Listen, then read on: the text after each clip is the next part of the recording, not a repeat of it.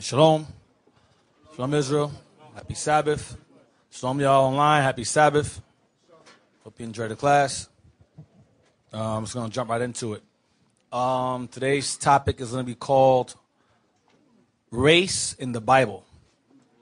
Race in the Bible. Because it's in there. But there's a doctrine going around from the modern satanic Christians out there that the Israelites were not a race, which I don't understand how they got that idea, but I understand the purpose of why they say that, why that doctrine is being pushed. It's understandable when you're desperate, hoping that God's going to come and save you when he's not. Let's get Matthew 15:24. I'm going to open with that first. I don't have that written down, but I want to go there first. I want to show you why there's an underhanded reason behind why they're saying the nation of Israel was not particularly a race of people. I don't understand why people listen to these people. I don't get it. Matthew 15:24. This is the book of Matthew, chapter 15, verse 24. But he answered and said, I am not sent but unto the lost sheep of the house of Israel. So this is him speaking to a heathen woman, telling her that he is not sent but unto the lost sheep of the house of Israel. That's what we say he was sent to. Get 18:11. Same book, 18:11. The book of Matthew, chapter 18, verse 11. Now, for some odd reason, in many revised version Bibles, 18:11 is removed entirely. It's not even in the verse. They go from Matthew 50, they go to Matthew 18:10, and it skips to verse 12. They removed 11 altogether. Why? Read. For the Son of Man is come to save that which is lost. So he's explaining who he's sent to save. Save that which is lost. Who's lost? The lost sheep of the house of Israel. So it's clear that the Messiah was sent to a particular group of people. But if you make that people no longer a nation, then that means he saved everyone, because he wasn't sent to a particular race of people. So the plot is to make Israel not a nation at all, so that it can be seen, it can appear as if he was sent to save everyone, because Israel somehow is not a race of people. Very, very slick. You see through it. You're not fooling anybody, Edom. We know you are. You know what you're doing. Doesn't work. Go to the definition of genealogy, please. Yeah, the definition of genealogy. Because for some reason, I get these Edomites, these alt-right Christian apologetics, think that we're still in the days where we weren't allowed to read. I don't know. They're lost in time. I don't know. We're going to look these things up. Genealogy. A line of descent traced continuously from an ancestor. Lineage. Go to synonyms, please. Click more. Yep. Genealogy. A line of descent. Pay attention to that word, descent. We've seen that a lot.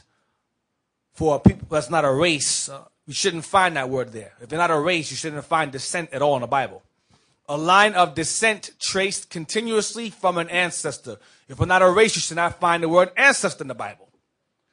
Synonyms. Lineage, line of descent, family tree, bloodline, pedigree. If that shouldn't be in the Bible either.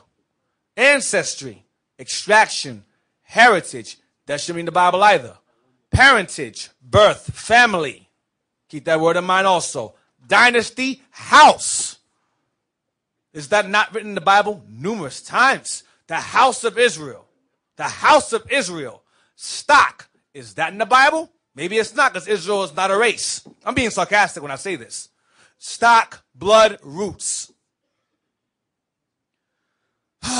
Go to ancestors, please. Definition. I'm just hit these real quick. Keep these up, though. I want to go back to them periodically. Go to ancestors, please. Because notice the word ancestry was synonymous with genealogy.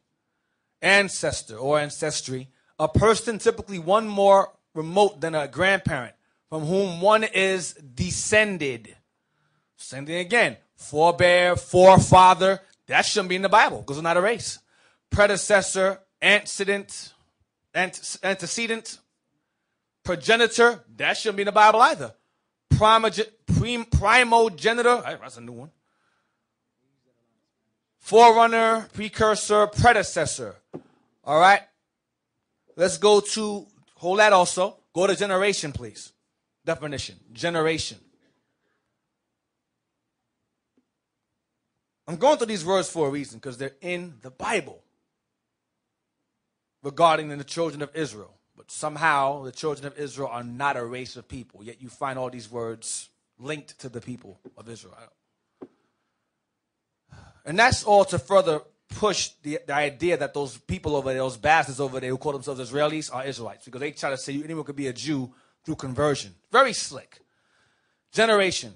All the people born and living at about the same time, regarded collectively. The production of something, that's the part I want. The production of something. Creation, production, initiation, origination, inception, inspiration. Is there more? That's all? That's good enough. Let's go to Exodus 3:13. Exodus 3:13. It's the book of Exodus, chapter 3, verse 13. And Moses said unto God, Behold, when I come unto the children of Israel, and shall say unto them, The God of your fathers have sent me unto you. The God of your who? The God of your fathers have sent me unto you. And they shall say unto me, What is his name? What shall I say unto them? So this is the fathers. This is, behold, what's that? The God of your fathers have sent me unto you. The God of your fathers. Fathers. This goes back to your progenitor, or primogenitor, or originator, or predecessor. That's what a father is.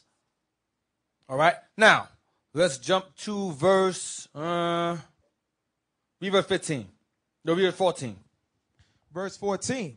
And God said unto Moses, I am that I am. And he said, Thus shalt thou say unto the children of Israel, I am have sent me unto you. Here's another part. That part alone. Children of Israel. Who are the... Israel had children, right? So children of Israel, this is a race of people. Children of a man. That's what a race is. Okay, a lineage. Children of Israel. Go ahead. And God said, moreover, unto Moses, Thus shalt thou say unto the children of Israel, the Lord God of your fathers. Of your who? Your fathers. Uh-huh. And the God of Abraham, the God of Isaac, and the God of Jacob have sent unto you. This is my name forever. And this is my memorial unto all generations. 16. Go and gather the elders of Israel together, and say unto them, The Lord God of your fathers, the God of Abraham, of Isaac, and of Jacob, appeared unto me, saying, I have surely visited you, and seen that which is done to you in Egypt. So the fathers will be Abraham, Isaac, and Jacob. Those are our progenitors.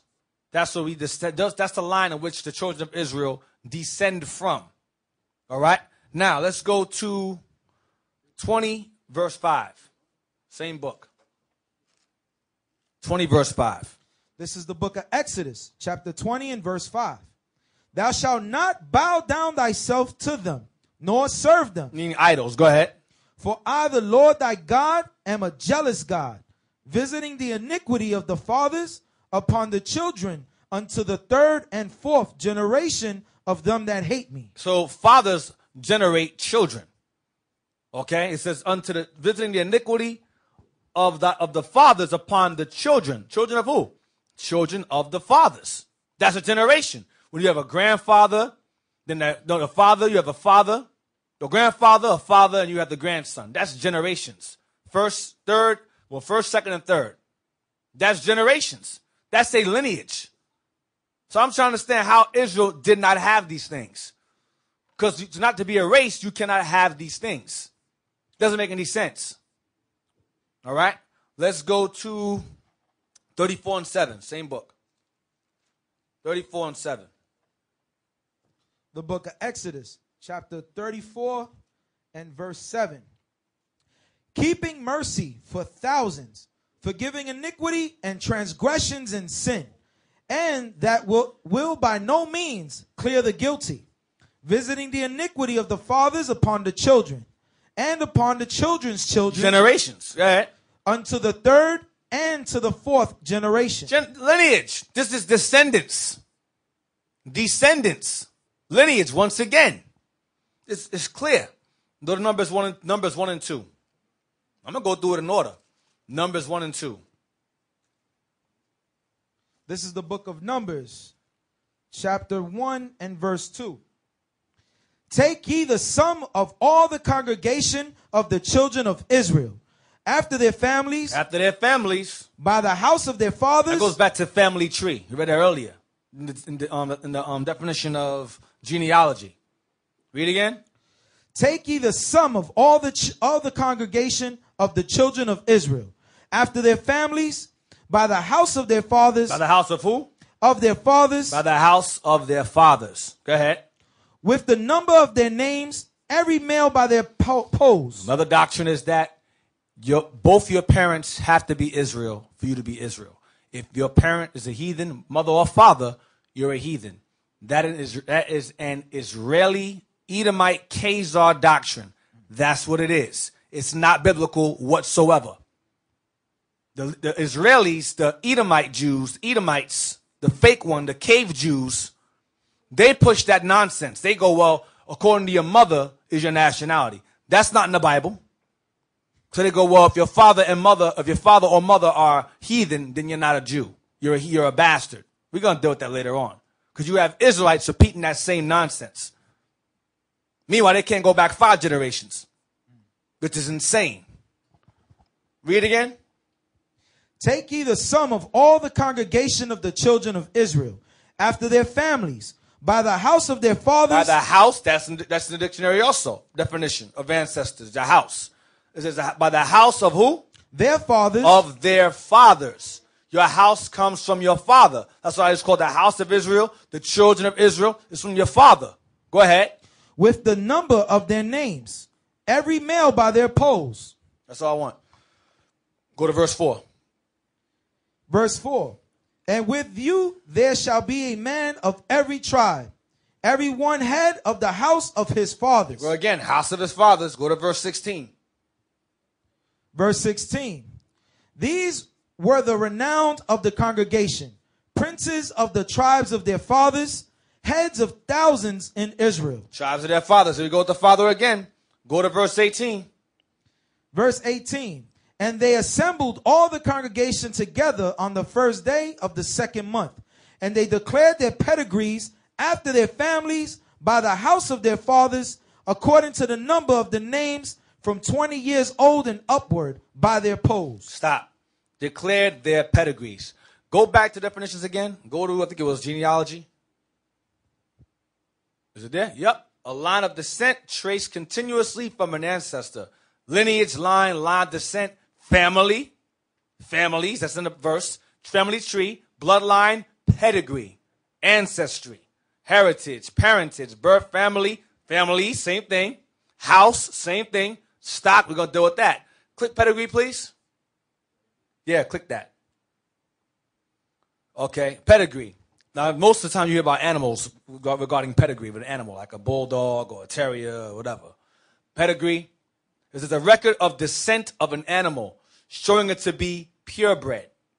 It also goes down. The recorded, that's the Bible, ancestry, especially upper class. We know the whole nation of Israel is upper class, above all the nations on the earth.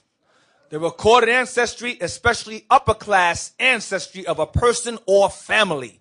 Ancestry, descent, lineage, same definitions. Lineage, line of descent, genealogy, family tree, extraction, derivation, origin or origins, heritage, parentage, bloodline, dual heritage, background, roots, genealogical table, the background of or history of a person or thing, especially as conferring distinction or quality, which Israel is distinct and have more quality than all nations on the earth. Once again, your genealogical table. So, is pedigree in the Bible? Yes. Does pedigree refer to Israel? Yes. Go back, please. Read verse 18 again. Verse 18. And they assembled all the congregation together on the first day of the second month. And they declared their pedigrees after their families. They declared their pedigrees, though, the line of descent after their families. Go ahead. Their pedigrees after their families by the house of their fathers. So the pedigree is based upon The house of your father. The house of your father. Like the children of Israel, their pedigree is based upon their fathers. Abraham, Isaac, Jacob. Not mothers, their fathers. Because the man carries the seed, and the seed is placed in the woman, and it grows within the woman. But the seed still belongs to the man. Go ahead. According to the number of the names, from 20 years old and upward by their polls. Go to verse 20. Verse 20. And the children of Reuben, Israel's eldest son, by their generations after their families, by the house of their fathers, according to the number of the names by their polls, every male from 20 years old and upward, all that were able to go forth to war. So Reuben was declared based upon his father, Reubenites. Jump down to verse 22. Verse 22. Of the children of Simeon, by their generations, after their families, by the house of their fathers, those that were numbered of them according to the number of the names. Go to verse 24. Verse 24. Of the children of Gad, by their generations, after their families, by the house of their fathers, according to the number of the names from 20 years old and upward. 26. Verse 26. Of the children of Judah, by their generations, after their families, by the house of their fathers, according to the number of the names from 20 years old and upward, all that were able to go forth to war. When you read, it's the same thing regarding each tribe based upon the house of their fathers. It's redundant. I'm just making it clear. Go to Deuteronomy 1 verse 8. Deuteronomy 1 and verse 8. This is the book of Deuteronomy, chapter 1, verse 8. Behold, I have set the land before you. Go in and possess the land which the Lord sware unto your fathers. Unto who? Your fathers. Your fathers. Abraham, Isaac, and Jacob, to give unto them and to their seed after them. Unto their what? Their seed after them. And to their seed after them. Their descendants, their seed after them. I mentioned that earlier where the seed comes from the males. Now, let's go to verse 11. Verse 11. I'm sorry, not verse 11. Go to 6 and 10. Chapter 6, verse 10. Chapter 6, verse 10. The book of Deuteronomy, chapter 6 and verse 10. And it shall be, when the Lord thy God shall have brought thee into the land which he sware unto thy fathers, to Abraham, to Isaac, and to Jacob, to give thee great and goodly cities, which thou buildest not. So we keep reading over and over again about our fathers, our fathers, our fathers. It's non-stop. The nation of Israel had a line of descent. They had a lineage, a bloodline, a family tree. Therefore, there had to be a race. It's madness to say otherwise. Go to Leviticus 26:45. I did go there. Leviticus 26, verse 45. Let's see if that's in the Bible. Ancestor. Maybe it's not there. Because after all, Israel somehow is not a race. 26, verse 45. 45? Yep. The book of Leviticus, chapter 26 and verse 45. Yep. But I will for their sakes remember the covenant of their ancestors. Of their who? Their ancestors. I don't understand it. I don't get it. How we're not a race. It says, I will remember for their sakes, remember the covenant of their ancestors. Of their ancestors. Go ahead. Whom I brought forth out of the land of Egypt, in the sight of the heathen, that I might be their God, and I am the Lord. So he's remembering our ancestors who we took out of the land of Egypt. Because those ancestors who came out of Egypt had children. They generated children. That gives you generations or genealogies. It's clear. Descendants. Let's go to Ecclesiasticus 8 and 4. Because that shouldn't be in the Bible because Israel is not a race. Somehow we're not a race. I don't get it. 8 and 4. The book of Ecclesiasticus, chapter 8 and verse 4. Yep. Jest not with a rude man. Don't play around with a rude man. Go ahead. Lest thy ancestors be disgraced. That's what? Lest thy ancestors be disgraced. Because you're not supposed to do that. Read again. Jest not with a rude man. Uh-huh. lest thy ancestors be disgraced. Lest thy ancestors be disgraced. You bring a bad name to yourself. Lest thy ancestors be disgraced. Ancestry in the Bible once again. Go to 2 Maccabees 14. There's about a house Negro of old time. You got them on YouTube also. But of old time, you had a house Negro named Alchemist who wanted position and authority. Okay, and he decided to slander his brothers in order to do so, in order to gain that authority, which you used to have up in here, who are now gone. 14:3. The book of 2 Maccabees, chapter 14 and verse 3. Now one alchemist who had been high priest and had defiled himself willfully in the times of their mingling with the Gentiles. Read again. Now one alchemist who had been high priest and had defiled himself willfully in the times of their mingling with the Gentiles. So he defiled himself willingly, meaning he gave in. He wasn't forced. He wanted to fall behind white folks. He loved white folks. He loved the Greeks. Go ahead. Seeing that by no means he could have saved himself. Go ahead. Nor have any more access to the holy altar. Because he was of the priestly line. Go ahead. Came to King Demetrius in the 115th year. 50th year. Presenting unto him a crown of gold and a palm, and also of the bowls which were used solemnly in the temple. And so that day he held his peace. Go ahead. Howbeit, having gotten opportunity to further his foolish enterprise, to gain position as high priest. Go ahead. And being called into council by Demetrius, and asked how the Jews stood affected, and what they intend, he answered. What they intended. Go ahead. What they intended, he answered thereunto. Those of the Jews that be called Assyrians, whose captain is Judas Maccabeus, nourish war and are seditious, and will not let the realm be in peace. So he's slandering Jewish Maccabees in them. Go ahead. Therefore I, being deprived of my ancestors' honor. Being deprived of what? My ancestors' honor. Being deprived of mine ancestors' honor, which is what? Go ahead. I mean the high priesthood, am now come hither. So he's explaining what it is. His ancestors' honor was the Levitical priesthood. So he's referring to his priesthood regarding his ancestry, Levitical line. But the key word here is ancestors. That's in the Bible. Even our wicked forefathers used the term ancestors. It's in the Bible. Let's go to Judith chapter 5. Let's see if the heathens outside of Israel knew Israel was a race. Maybe they didn't know that. Maybe they were confused. Judith chapter 5, verse 5.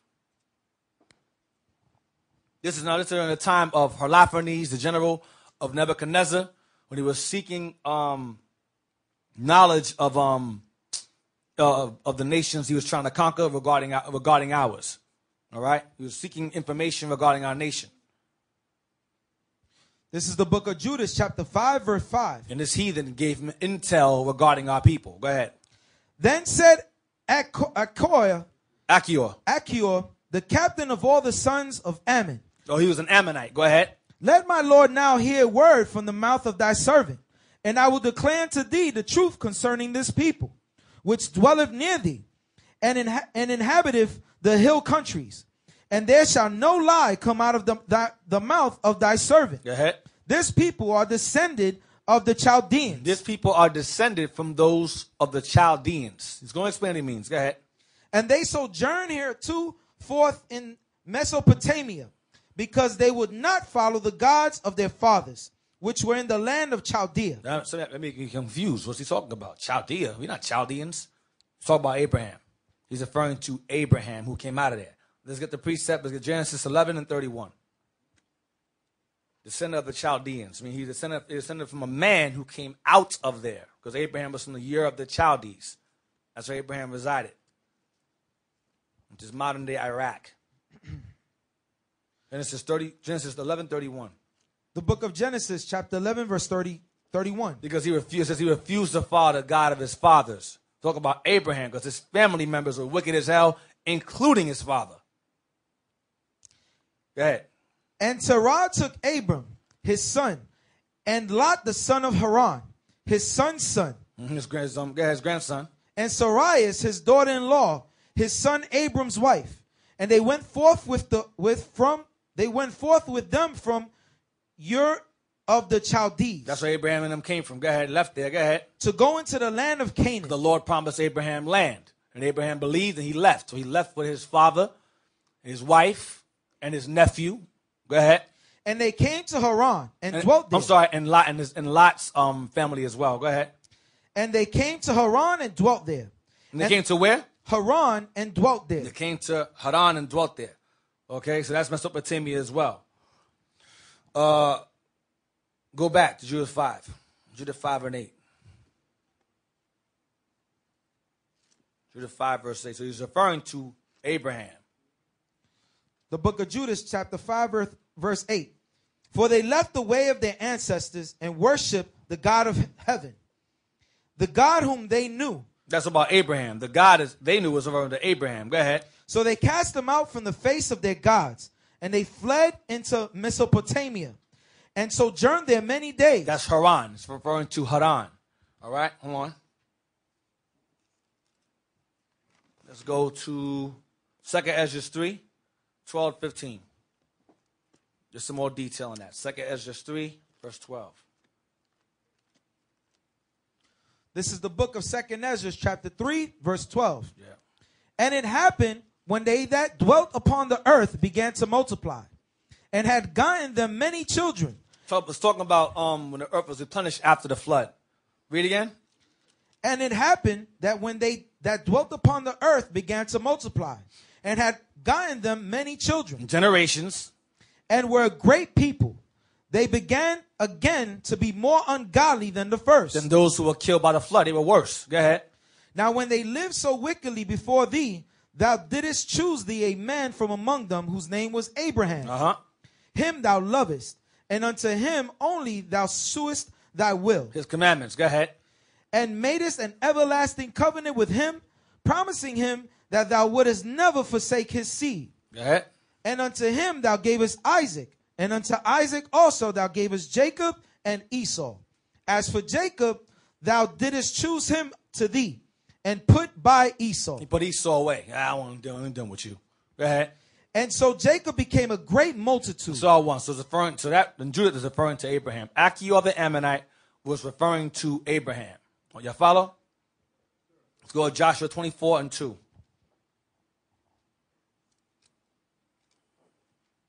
Joshua 24 and 2.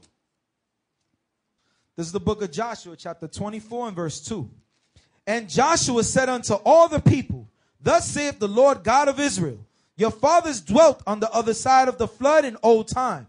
Verse 2. Verse 2. Go ahead, I'm sorry. Read again. I'm sorry about that. That is it. Go ahead.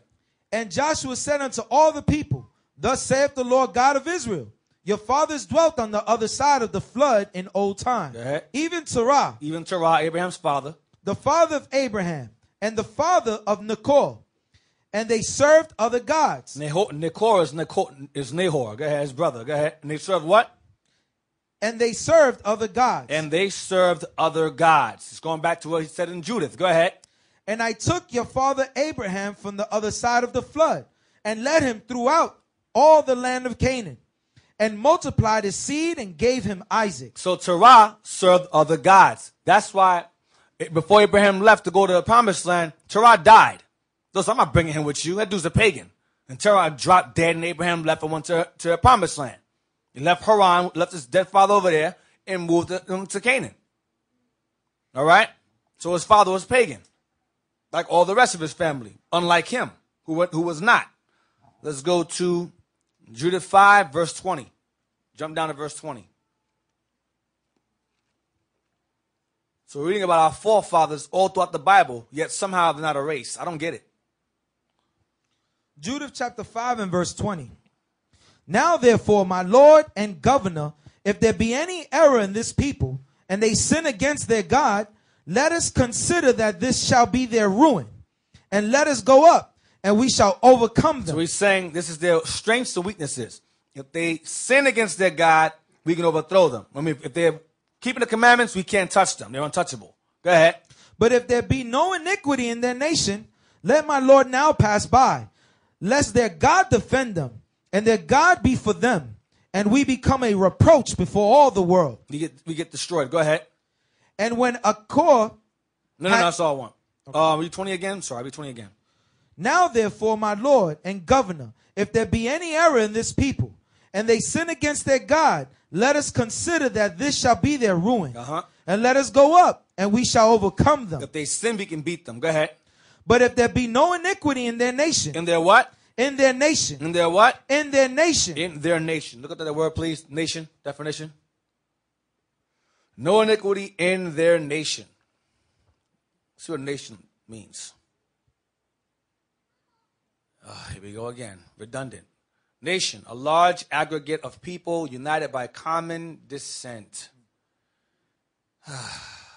History, culture, or language, inhabiting a particular country or territory, in our case, Jerusalem.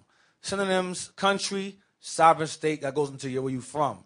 State, land, realm, kingdom, republic, fatherland, motherland, people, race. Race. So nation and race are synonymous. Click race, please. Race, second definition. A group of people sharing the same culture, that's Israel, history, Israel again, language, etc. An ethnic group. Ethnic group, racial type, origin, ethnic origin, color. Go to more. Well, that's it. Factor. That's all I want. Group of people, common features. Yeah, that's all I want. So race and nation are synonymous. Israel is a race of people or a nation of people. Genesis 10 verse 1. So you find ancestry in the Bible, pedigree pertaining to Israel, families, house of, race, that's in there too. We'll get that later. Well, soon. Genesis 10, this is referred to as the table of nations, this chapter, or table of races. The book of Genesis, chapter 10 and verse 1. Now these are the generations of the sons of Noah, Shem, Ham, and Japheth. And unto them were sons born after the flood. The sons of Japheth, Gomer, and Magog, and Madai, and Javan, and Tubal, and Meshech, and Taras. Go ahead. Those are Japheth's children. Go ahead. And the sons of Gomer, Ashkenaz, that's Germany, and Rithpath, and Togarmah. And the sons of Javan. Javan will be Greece. Alishai, and Tarshish should be Spain. Kittim, Rome, and Dodanim. Go ahead. I think that's part of Rome also. Go ahead. By these were the isles of the Gentiles divided in their lands, every one after his tongue, after their families, in their nations. In their what? In their nations. In their nations. These three men provided nations. You had Japhetic, Hamitic, and Semitic, or some would say Shemitic races. Go ahead.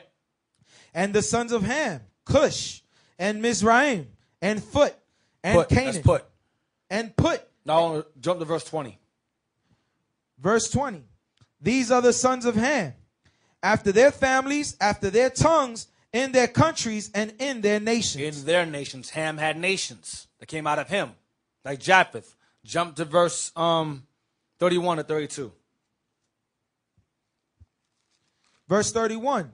These are the sons of Shem, after their families. That's our forefather. Go ahead. After their tongues, in their lands, after their nations. Go ahead. These are the families of the sons of Noah, after their generations. After their what? After their generations. Because they generated children. Generations. Go ahead. In their nations. In their what? In their nations. Within their nations. Go ahead. And by these were the nations divided in the earth after the flood. Nations were divided. Never supposed to be together. They were divided in the earth. That's the natural order of things. Nations being divided, not being together. God don't like that. God doesn't like melting pots. Let's go to Ecclesiasticus 26:19. Because during that time, they tried the melting pot, and the Most High confounded the languages. During the first melting pot with Nimrod. Or Nimrod's kingdom, rather. Ecclesiastes 26, verse 19. We're going to read to verse 21. Ecclesiastes 26 and 19. My son, keep the flower of thine age sound. Keep the flower of thine age sound. Go ahead. And give not thy strength to strangers. Do not give yourself over to heathen women, is what he's talking about. Strangers. Go ahead. When the flower of your age is referring to your virginity. Your virginity. Go ahead. Read again from the top. My son, keep the flower of thine age sound. Strong. Go ahead. And give not thy strength to strangers. Go ahead. When thou hast gotten a fruitful possession. A fruitful possession is a woman. A woman. Go ahead. Through all the field. Throughout the land. Go ahead. Sow it in thine own seed. Read again. When thou hast gotten a fruitful possession through all the field, sow it with thy own seed. Sow it with thine own seed. Your own seed. Go ahead. Trusting in the goodness of thy stock. Trusting what? Trusting in the goodness of thy stock. Trusting in the goodness of your stock. That word was found in genealogy. Stock. Trusting in the goodness of your stock. Go ahead. So thy race which thou leavest shall be magnified. The what? So thy race. Your what? Thy race. Your race.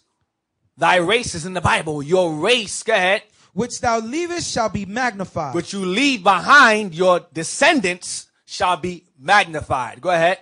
Having the confidence of their good descent. Having the read again. Having the what? Having the confidence of their good descent. Having the confidence of their good descent. Line of descent. Descendants. Same thing. Race, descent. Same thing in the Bible. This is a prophet speaking to his people. Race is in the Bible. Descent. Pedigree, nation.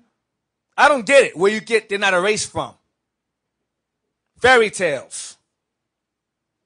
Some nations are good at making, creating fables and fairy tales. Like their God. 1 Chronicles 9 and 1.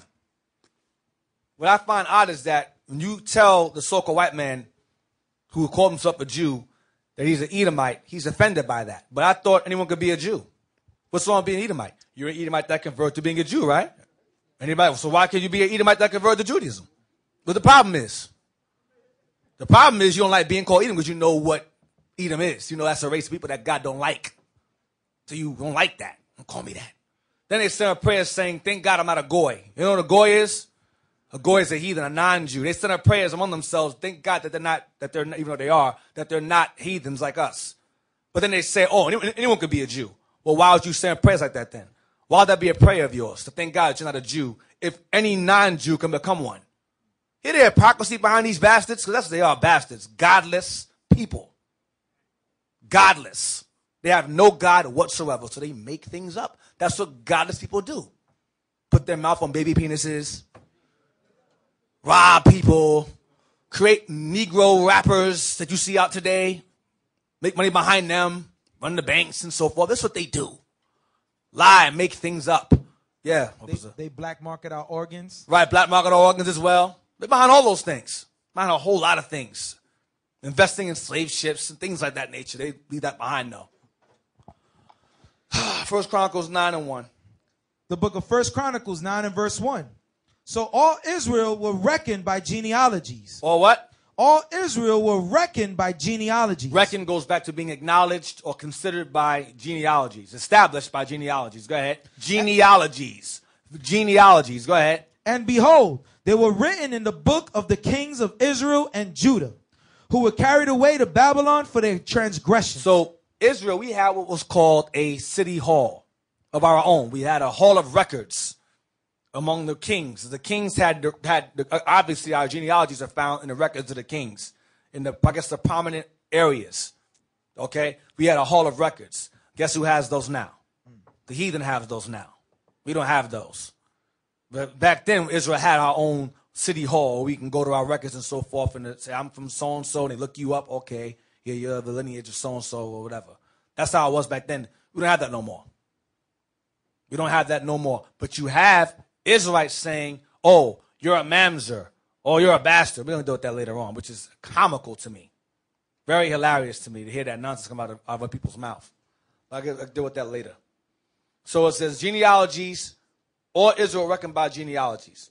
Right? Let's go to chapter 7, verse 9. First Chronicles chapter 7 and verse 9. And the number of them after their genealogy by their generations, heads of the house of their fathers. Of the house of their what? House of their fathers. This genealogy comes from, your generation comes from. Go ahead. Mighty men of valor was 20,200. Get Ezra 2, verse 59. Ezra 2:59. The book of Ezra, chapter 2 and verse 9. 59. Sorry. 59. And these were they which went up from Telamah, Telasah, Sherib, Adon, and Emir. But they could not shew their family's house. So they're what? They could not shew their family's house. Don't say family there.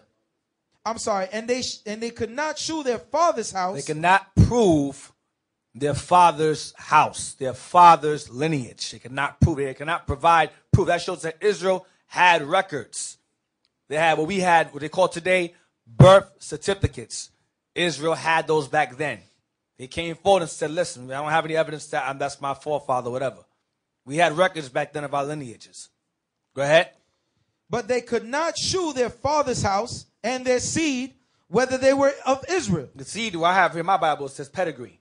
The seed here. And their seed or their pedigree, whether they what?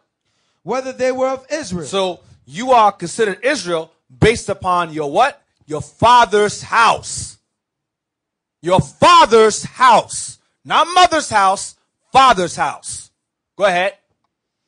The children of Deliah, the children of Tobiah, the children of Nekodah, 652. Go ahead. And of the children of the priests, the children of Habiah, the children of Kaz, the children of Barzillai, which took a wife of the daughters of the Barzillai, the Gileadite, and was called after their name. Go ahead. These sought their register among those that were reckoned by genealogy. So these particular people sought their registry among those that were reckoned by genealogy. Go ahead.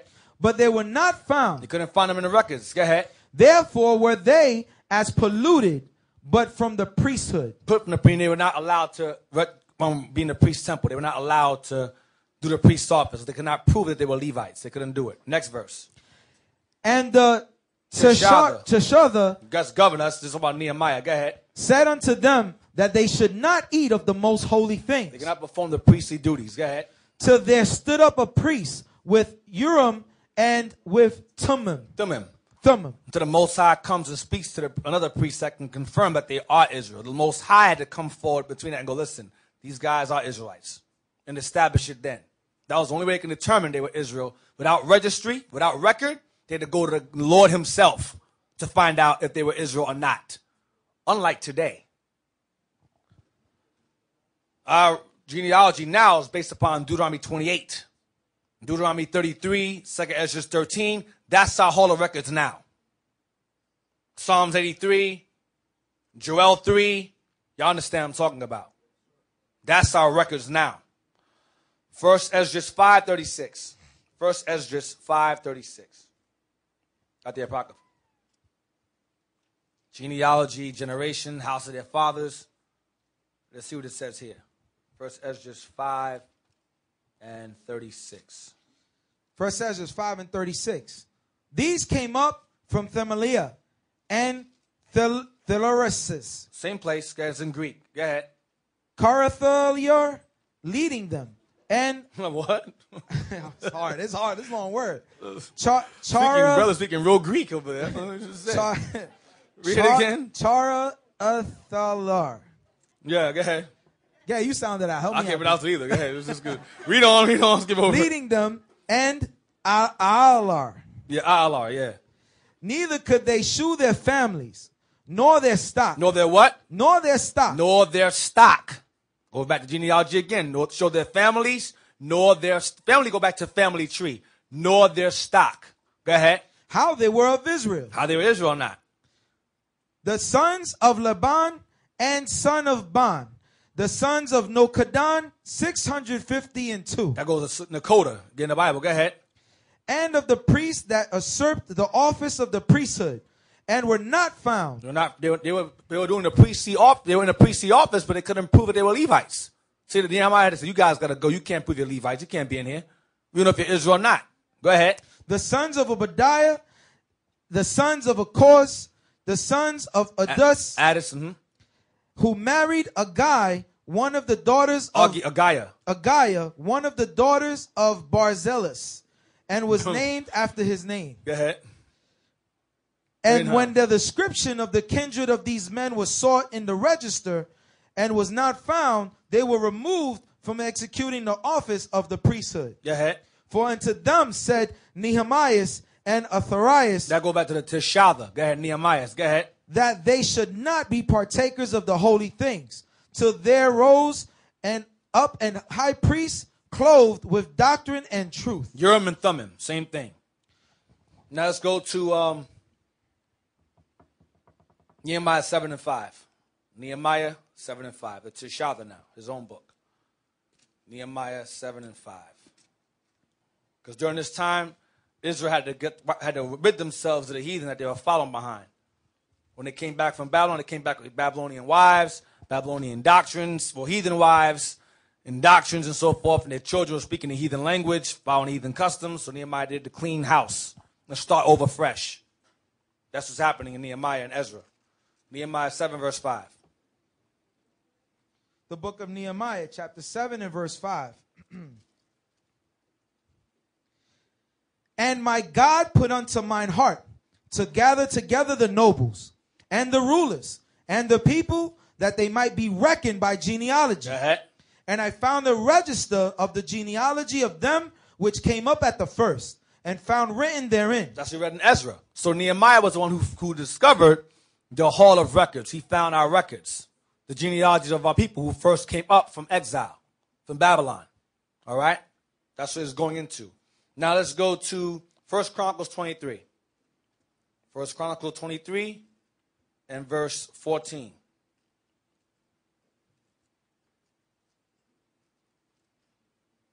The book of 1 Chronicles, chapter 23 and verse 14. Now concerning Moses, the man of God, his sons were named of the tribe of Levi. Read it again. Now concerning Moses, the man of God, his sons were named of the tribe of Levi. What were Moses' sons? With what? Tribe of Levi. I follow. Tribe of Levi, right? Now remember. Should I go there now? No, go to Numbers 12 and 1. No, matter of fact, read on. We're going to read down to verse 16. The sons of Moses were Gershom and Eleazar. So these are his two sons he had. Moses had Gershom and Eleazar. Go ahead. Of the sons of Gershom, Shebuliel was the chief. And the sons of Eleazar were Rehabiah the chief. That's all I want. So Gershom, Shebuliel was the chief. Sons of Eleazar was Rehabiah the chief. And Eleazar had none other sons, but the sons of Rehabiah were very many. So he had one son, and that son had a whole bunch of kids. So Eleazar and Gershom were numbered among the tribe of Levi. I follow? Numbers 12 and 1. I'm going this for a reason. I'm just lining it up. Numbers 12 and 1. The book of Numbers, chapter 12 and verse 1. And Miriam and Aaron spake against Moses because of the Ethiopian woman whom he had married. For he had married an Ethiopian woman. Because it was against the law, even before Moses, to marry outside of your nation. You weren't supposed to do that. He married an African woman. Moses, a black man, married a dark woman, a black woman also, but not of the children of Israel. Because the bastards say, oh, because she was black, Moses white. No, that's not why. Because she was a Hamite. That's why they were angry. Because through tradition of the fathers passed down, you weren't supposed to do that. Can I prove it? Sure. Genesis, go real quick. Genesis 27. Okay, here we go. Genesis 27. And we're going to read verse 46. The book of Genesis, chapter 27 and verse 46. And Rebekah said to Isaac, I am weary of my life because of the daughters of Heth. Hamites, like Cush, which will be an Ethiopian woman. These are Hamites. Go ahead. If Jacob take a wife of the daughters of Heth, such as these which are of the daughters of the land, what good shall my life do me? If our son Jacob marries a Hamite, I'm going to be mad as hell. He don't marry no Hamite. I don't be no Africans in this house. That's what she's saying. Next chapter and verse. And Isaac called Jacob and blessed him and charged him and said unto him, Thou shalt not take a wife of the daughters of Canaan. Or Ham. Go ahead. Arise, go to Padanaram. to the house of Bethuel, thy mother's father, Your uncle. and take thee a wife from thence of the daughters of Laban, thy mother's brother. Go ahead. And God Almighty bless thee, and make thee fruitful, and multiply thee, that thou mayest be a multitude of people. Go ahead. And give thee the blessing of Abraham, to thee and to thy seed with thee, Your children. that thou mayest inherit the land wherein thou art a stranger. Now, read verse 6. Verse 6. When Esau saw that Isaac had blessed Jacob and sent him away to Padanaram to take him a wife from thence, and that as he blessed him, he gave him a charge, saying, Thou shalt not take a wife of the daughters of Canaan. And that Jacob obeyed his father and his mother and was gone to Padanaram. So Jacob obeyed his parents and went and married a woman of his own kindred. Watch what Esau does. And Esau, seeing that the daughters of Canaan pleased not Isaac his father, His parents didn't like that. Go ahead. then went Esau unto Ishmael and took unto the wives which he had Mahalath, the daughter of Ishmael, Abraham's son, the sister of Nabajah, to be his wife. He still didn't marry his own because he was a Hebrew. Esau was a Hebrew. He still went and married something else. Go to 26, verse 34. This is why he went and married Ishmael. Watch this. 26, verse 34. The book of Genesis 26, verse 34. Now, mind you, Esau married,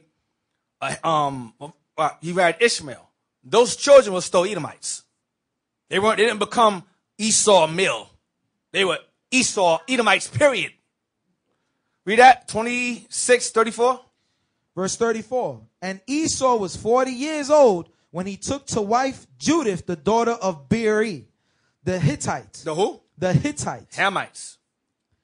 And Bethshemoth, the daughter of Elon, the Hittites. He married 2 Hamite women. Go ahead. Which were a grief of mine unto Isaac and to Rebekah. His parents is pissed. What you married that for? See how Esau was? Dude was rebellious. He married 3 heathen women. That's why he's called profane fornicator. Because he wasn't supposed to do that.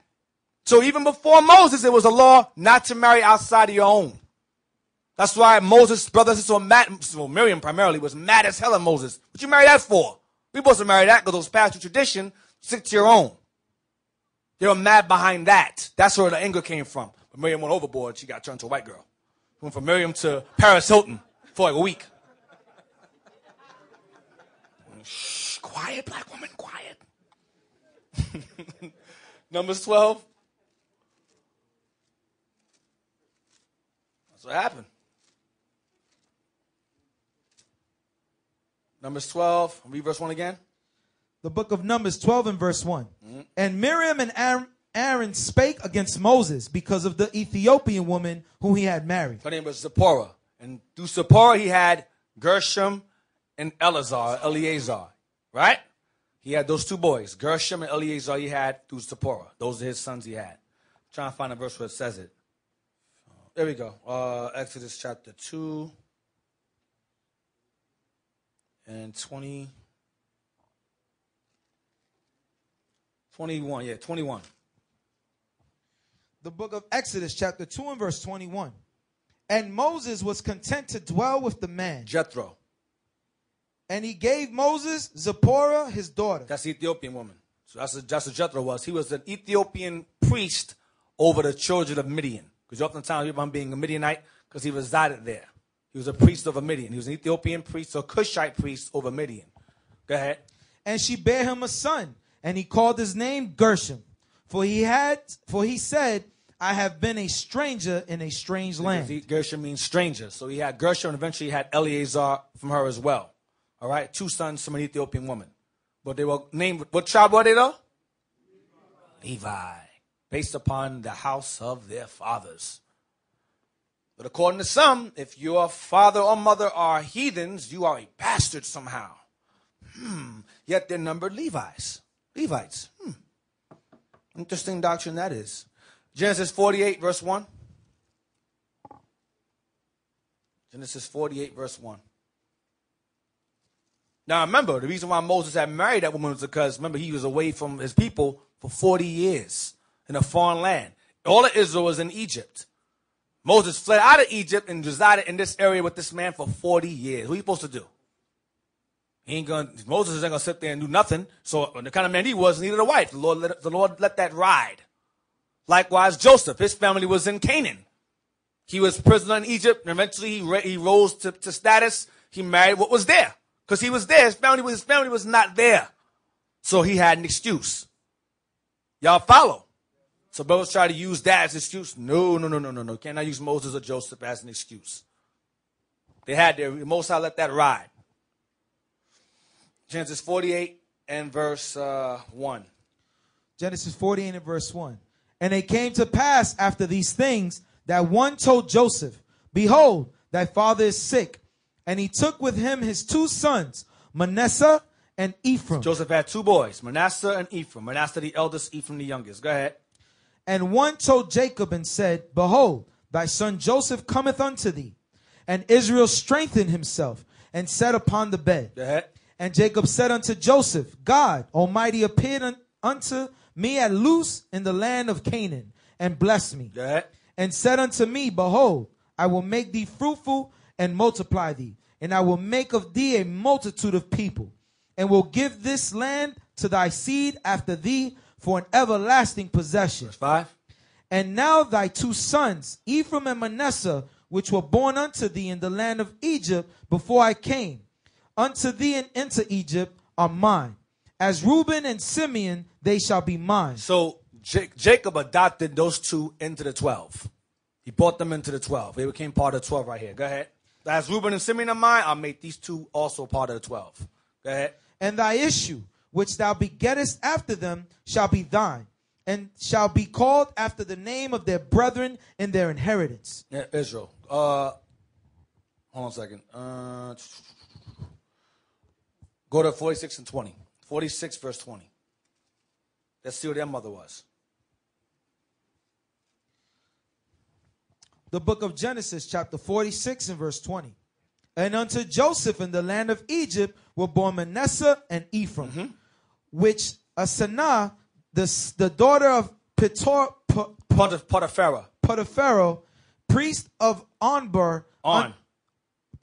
On, bare unto them. So Joseph's wife was Egyptian, another Hamite woman. Just like Moses married a Hamite, Joseph also married a Hamite and had children by them. And these children became the children of Israel. Why am I going through this? Let's go to Numbers 13, verse 8. So they had Joseph had Ephraim and Manasseh through an Egyptian woman. And Moses had Levite, well, his children who were considered Levites, through an Ethiopian woman. Numbers 13 and verse 8. Numbers 13 and verse 8. Of the tribe of Ephraim, Hosea the son of Nun. Read again. Of the tribe of Ephraim, Hosea the son of Nun. Hosea the son of Nun. Of the tribe of Ephraim, Hosea the son of Nun. The son of Nun. Hosea, jump down to verse 16. Verse 16. These are the names of the men which Moses sent to spy out the land. And Moses called Hosea the son of Nun Joshua. So Hosea's name was changed to Jehoshua, which means Savior, because he was the one that was going to save Israel from the heathen when they got into the promised land. He was the deliverer. Y'all understand? So who became Moses' successor? Joshua, who happened to have down the line an Egyptian great grandmother, right? And Manasseh too. Let's go to Mamzer, please. Mamzer. Bastard, child of incest. That is a bastard. It's one. That'll be Moab and Ammon. Your so-called the wash pots today, the ones who own most of the cleaners and give us and feed us plastic as rice. That'll be Moab and Ammon, Chinese, Japanese. That's them. These are bastards. They're walking bastards. They're born of incest. So they're not allowed in the congregation. Bastards, child of incest, illegitimate child, meaning a child of a whore or a child of adultery. That's also considered to be a bastard child. So technically speaking, a lot of Israelites would be bastards because a lot of Israelites are born illegitimately. So I don't know why you would even use this to condemn other Israelites who have a Jake father and heathen mother. Your great-great or your grandmother or grandfather may have had your father illegitimately as well and made you, and you'd be a bastard too. Anyway, bastard, child of incest, illegitimate child, bastard, mixed population, mean heathens, born of a Jewish father and a heathen mother, or vice versa. So that would mean that Ephraim and Manasseh are bastards, and Moses' children are bastards. That's what that means according to this definition here. And they can't say, they can't say that's after Moses, because you read earlier before Moses that was not condoned to intermingle your seed. It wasn't condoned. Let's go back further than that. Let's go beyond. Let's go before even that. Go to Tobit real quick. Tobit 4. Let's go before Abraham, Isaac, and just go before them. Tobit 4. Hold on. Keep that up. You know what I want. Tobit 4 and 12. Yep, maybe I know what I want. The book of Tobit, chapter 4 and verse 12. Beware of all whoredom, my son, and chiefly take a wife of the seed of thy fathers, and take not a strange woman to wife, which is not of thy father's tribe. For we are the children of the prophets. So, read again. Sorry, read it from the top. Beware of all whoredom, my son, and chiefly take a wife of the seed of thy fathers. So, take a wife of the seed of your fathers is referring to your people. Marry your own people. That's what he's saying right there. Go ahead. And take not a strange woman to wife. Go ahead. Which is not of thy father's tribe. Or your tribe. Which is not of your people or your tribe. Go ahead. For we are the children of the prophets. Read that, because there's another doctrine that states that you cannot marry outside your tribe. Another doctrine. You cannot marry outside your tribe. When they use this, it goes, take of your wife of your own tribe, it says here. But it says here, take a wife of the seed of thy fathers. But we'll read on. I'm going to clear that up also. That's also confusion. Read 12 again from the top. Beware of all whoredom, my son, and chiefly take a wife of the seed of thy fathers. And take not a strange woman to wife. Don't marry another nation. Go ahead. Which is not of thy father's tribe. Go ahead. For we are the children of the prophets, Noah, Abraham, Isaac, and Jacob. Noah, stop. Now he adds someone else. Noah, Abraham, Isaac, and Jacob. Watch.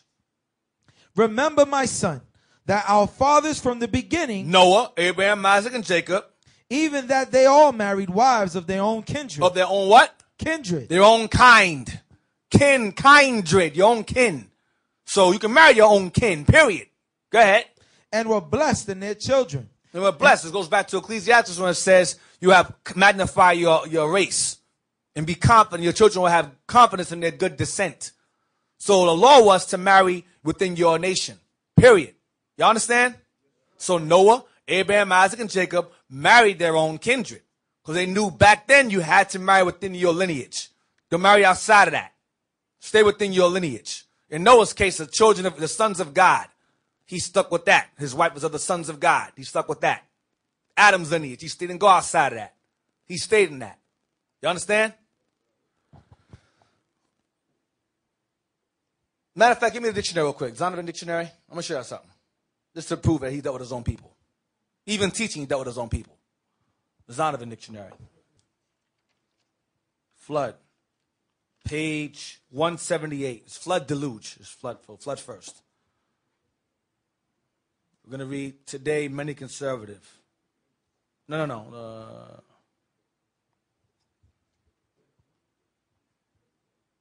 Yeah, today many conservative are going to stop at eventually came. Abraham eventually came. You see it? What page you want me on? Page 178. It's the back. It says today many conservative. Got it. This is the Zondervan Bible Dictionary, page 178. Referring to flood and deluge. Go ahead. Flood. Today, many conservative scholars defend the local flood. The crux of their argument seems to center in the covenant relation of God to man. So conservative scholars say that they believe that the flood wasn't global, it was local. Based upon this. Go ahead. He deals with certain groups, such as... Stop. Hold on. Slowly. You want to digest this. Read again. Today, many... This is their reason behind I think it was a local flood. It wasn't, but they think it was a local flood based upon this here.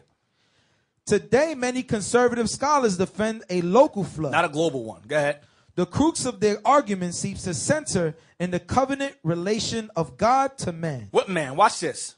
He deals with certain groups. God deals with certain groups. Go ahead. Such as the children of Israel. Scholars know who God deals with. Go ahead. The reasoning in regard to Noah is that Noah was not a preacher of righteousness to peoples of other areas, but... Stop. Noah was not a preacher of righteousness to people of other areas. Go ahead. But was concerned with the culture... His own people. Go ahead. From which Abraham eventually came. Noah only dealt with his own people. And only taught his own people. That's the sons of God down the line. He didn't deal with the other nations.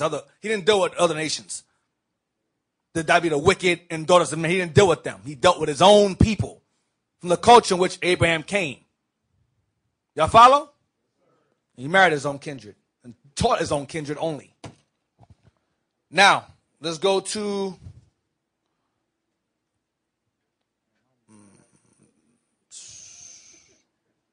Mamzer again. So that goes right back to I am not sent but unto the lost sheep of the house of Israel. Noah did the exact same thing. Followed the exact same blueprint. Taught his own people. Mamzer, bastard, mixed population, born of a Jewish father or a heathen mother or vice versa. So you have a heathen father and Jake mother. Basically, you have to have a Jake, Israelis say Jake mother makes you Israel. That's what they say. But here it says both. Both your parents are not Jews, you're a bastard. If one of your parents is a heathen, you're a bastard. That's the doctrine. That's not biblical. Because if that were the case, that means Moses' children should not be counted as the tribe of Levi. Ephraim and Manasseh should not be counted in the 12 tribes of Israel. Jacob would have said, no, I can't count your kids. Your mom's Egyptian. I can't deal with that. He said, no, they're mine. Was Jacob the devil? No, he was not. But this doctrine is. The reality is that you're only a bastard based upon incest, whoredom, illegitimacy, heathen, or born of a heathen father and Jew mother. That's when you're a bastard. If your father is a heathen, that's a bastard.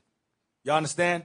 Heathen father, Jake mother is not Israel. That's a bastard. Not vice versa. If there's a heathen father, Jake father, Israelite father, and a heathen mother, it's still Israel. Remember, Esau married an Ishmaelite. He had more Edomites. Esau or Edom married two Hamite women, still had Edomites. We marry a heathen woman, it's a bastard. I don't understand that. Don't make no sense. Exodus 6 and 23. The book of Exodus, chapter 6 and verse 23. I don't get it. The rule should apply across the board. Exodus 6 and 23. And Aaron took him Elisheba, daughter of Minadab. Hold on, let me get it. Hold on a second. Let me get that too. Read again. And Aaron took him Elisheba, daughter of Aminadab, sister of a Naashon,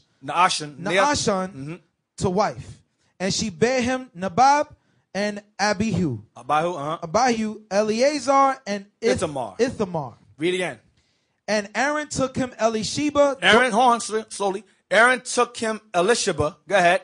Daughter of Aminadab. Go ahead. Sister of Naashon. Sister of Naashon. Now, Aaron took a woman named Elisheba, who was the daughter of Aminadab, sister of Naashon. Who is Aaron took a wife of this woman, right? Y'all follow? Elisheba. Let's see who Elisheba is related to.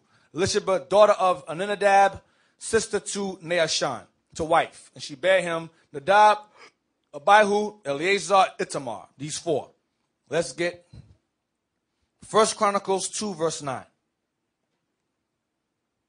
The doctrine is that you must only marry your own tribe. You cannot marry outside your tribe. Oh, boy, I tell you, these doctrines, man. First Chronicles 2, verse 9. The book of First Chronicles 2 and verse 9. The sons also of Hezron that were born unto him, Jeremiel and Ram, and Chelubah. That's Caleb. Calebai. Go ahead. And Ram begat Ammon. Hold on. No, I read it wrong. Yeah. Amminadab. Right. Ram begat. So it says, the sons of Hezron. Matthew, jump to verse 3. Verse 3. The sons of Judah, and Onan, and Shelah. Stop. So it's done with the sons of Judah. Now jump down to verse, where we at before. Verse 9 again. Verse 9. The sons also of Hezron that were born unto him, Jeremiel and Ram, and Chelubah. That's Caleb of Judah. Go ahead. And Ram begat Amminadab. And Ram begat Amminadab. Ram begat Amminadab of the tribe of Judah. Go ahead. And Amminadab begat Nahshon. Amminadab begat Nahshon. Sound familiar? Go ahead. Prince of the children of Judah. Prince of the children. Nahshon was a prince of the children of Judah. Go back to that before. Exodus 6:23. So who did Aaron marry? What tribe was his wife? Exodus 6:23. The book of Exodus 6:23. And Aaron took him Elisheba, go ahead. daughter of Amminadab. Daughter of Amminadab. That's Judah. Go ahead. Sister of Nahshon. Nahshon, go ahead. To wife. So Amminadab had a son named Nahshon. Nahshon had a sister named Elisheba. Aaron married a Judite girl, a woman. And his children were a tribe of what? Levi. They were the high priest. The high priest come out of that line. So this is obviously going off. Because you were supposed to marry within your tribe, I thought. What happened with that? Aaron married a Judite woman and had Levite children. Who else I mentioned earlier? Joseph married an Egyptian woman, had Israelite children. Moses married an Ethiopian woman, had children of Levi as well. This is ridiculous. These doctrines are simple and ridiculous. Ruth 4:18. I'm just going to keep nailing it. This guy knock it until it's gone. Ruth chapter 4. The book of Ruth, chapter 4 and verse 18. Now these are the generations of Pharez. Pharez begat Hezron. Pharez was the child of Judah. Pharez, read again. Now these are the generations of Pharez. Pharez begat Hezron. Remember Hezron? Go ahead. And Hezron begat Ram. And Ram begat Amminadab. Go ahead. And Amminadab begat Nahshon. And Nahshon begat Salmon. And Nahshon's sister was Elisheba, who Aaron married. Go ahead. And Salmon begat Boaz. And Boaz begat Obed. And Obed begat Jesse. And Jesse begat David. That's the children of Judah. Aaron married a Judite. Just clearing it up. Matthew 1, verse 3. The book of Matthew, chapter 1 and verse 3. And Judas begat Pharez and Zerah of Thamar. And Pharez begat Ezram. And Ezram begat Aram. And Aram begat Amminadab. And Amminadab begat Nahshon. And Nahshon begat Salmon. And Salmon begat Boaz of Rechab. And Boaz begat Obed of Ruth. And Obed begat Jesse. And Jesse begat David the king. So we verse 5 again. Verse 5. And Salmon begat Boaz of Rechab. And Boaz begat Obed of Ruth. Obed of Ruth, go ahead. And Obed begat Jesse. And Jesse begat David the king. And David the king begat Solomon of her that had been the wife of Urias. Right, Bathsheba. So, once again, Amminadab had Nahshon. Nahshon's sister was Aaron's wife. You can marry outside your tribe. Now, why did they push that doctrine? Israel had lands allotted to them. Okay? You cannot, if you were to marry for example, let's say a man had all daughters, right? Now, if his daughters go off and marry some of another tribe, who the land go to? It's lost to the husband. Because what's the wife's is the husband. So now that tribe loses that allotment of land. You understand? So, for example, let's say Ephraim has a bunch of daughters. And then his daughters go and marry Judah or whatever. Now Judah takes possession of Ephraim's land. You understand? So if a man had a bunch of daughters, he had to marry within the tribe to keep the land within or allotted within the tribe. That was the instance where it said you must stick to your own tribe. You follow? That was when the rule applied.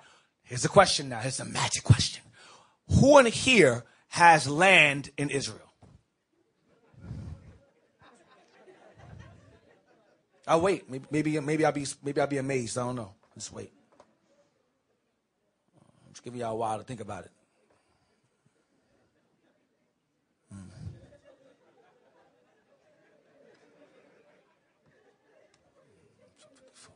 Give it a few more seconds. Okay. No one? Okay. Who knew? So again, you had to have land allotted to you for that rule to apply. How many of you in here have a record of your genealogies going back to your tribe? How many of you have that?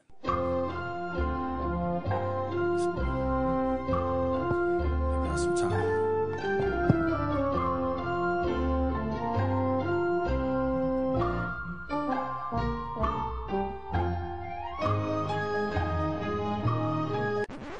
No one? Okay. All right. So what the point is that, the point I'm making is this. We know based upon the curses, based upon the attributes given to each tribe, who Israel is today and where they would be, right? Deuteronomy 33, Genesis 49, Ezra 13. We know this, right? Now, we know for now, as far as we can go, well, my father's a Judah. And the angels show up. Listen, no, you're not Judah. You're Gad. Go over there. Some of y'all going to be crying. Oh, no. I'll be happy there's going in any gate, as long as it's not a heathen gate or a slave gate or I want to go to them gates. But the point is that you'll be happy going to any gate. However, you cannot call anyone a bastard under any circumstance unless you have record of your genealogy going back as far as Nehemiah and Ezra. You cannot call no one that because you have a number of our people walking around who don't even know who their father is. So do you denounce them? Who you denounce them? Who do you know your father is? How far can you go back in your generations? But you're going to use Ancestry.com? You're going to use that? Please tell me you're going to use that, please. Please don't do that. You're going to have Esau swab your mouth with a Q-tip. Yeah, according to this, you're the Nigerian tribe, or you're Cameroon, or you're 80% European. Some of y'all be like, yay! You hear that. But no, you cannot rely on that. Our genealogical record falls upon the curses given to us, the signs and so forth, the attributes given us in Genesis 49, which shall be false in the last days. Jacob gave us our record of genealogy. He gave it to us in his deathbed. Genesis 49, he gave it to us. Moses gave it to us in Deuteronomy 33, Joel 3, Ezra gave it to us, Ezra 13. That's our record right there. The curses are a clear record. No one fits that but us. No one. That's our record. That's all you need. Y'all understand? So Christ said, my sheep hear my voice. Let's go to 1 Samuel 14:49. Let's get some more. The book of 1 Samuel 14, verse 39. For as the Lord liveth, which saveth Israel, though it be in Jonathan my son, he shall surely die. Hold on a second, I'm sorry. That's 14:49? Oh, you said 49, sorry. Yeah, 14:49. The book of 1 Samuel 14, verse 49. Now the sons of Saul were Jonathan and Ishuai, and Melchishua, and the names of his two daughters were these: the name of the firstborn, Merab, and the name of the younger, Michal. Michal, go ahead. No, I'm trying. That's all I want. I'll get 18:20. Same book. So Saul had two daughters, Merab and Michal. 1 Samuel 18 and verse 20. And Michal, Saul's daughter, loved David, and they told Saul, and the thing pleased him. Now, was David a man of the Lord? Now, David could have said, well, now that's good and all, but I can't marry you because you're not Judah. I can't marry you. That's wicked, sis. Fall back. Get off. You don't sweat me. Leave me alone. But he didn't do that. Go ahead. Read again. And Michal, Saul's daughter, loved David. And they told Saul, and the thing pleased him. Go ahead. And Saul said, I will give him her, that she may be a snare to him. Saul was wicked as hell because Saul knew his daughter was evil. And Saul didn't like David. So Saul said, again, take my wicked daughter. Take her. Nigga, you. Hate you. Go ahead. And that the hand of the Philistines may be against him. Wherefore Saul said to David, thou shalt this day be my son-in-law in the one of the twain. So, even though that was Saul's evil intention, David, being a man of the Lord, would have known not to marry her based upon her being another tribe. David married her anyway. Go to verse 27. Verse 27. Wherefore David arose and went, he and his men, and slew the Philistines 200 men. And David brought their foreskins, and they gave them in full tale to the king. And he might be the king's son-in-law. And Saul gave him Michal, his daughter, to wife. So, you understand what Saul did. Saul said, if you want to marry my daughter, go and kill 200 Philistines. Come back with their foreskins. 200, now I'll give you my daughter. He's hoping to get killed. David came back with that dowry. Here you go. Saul's like, take her.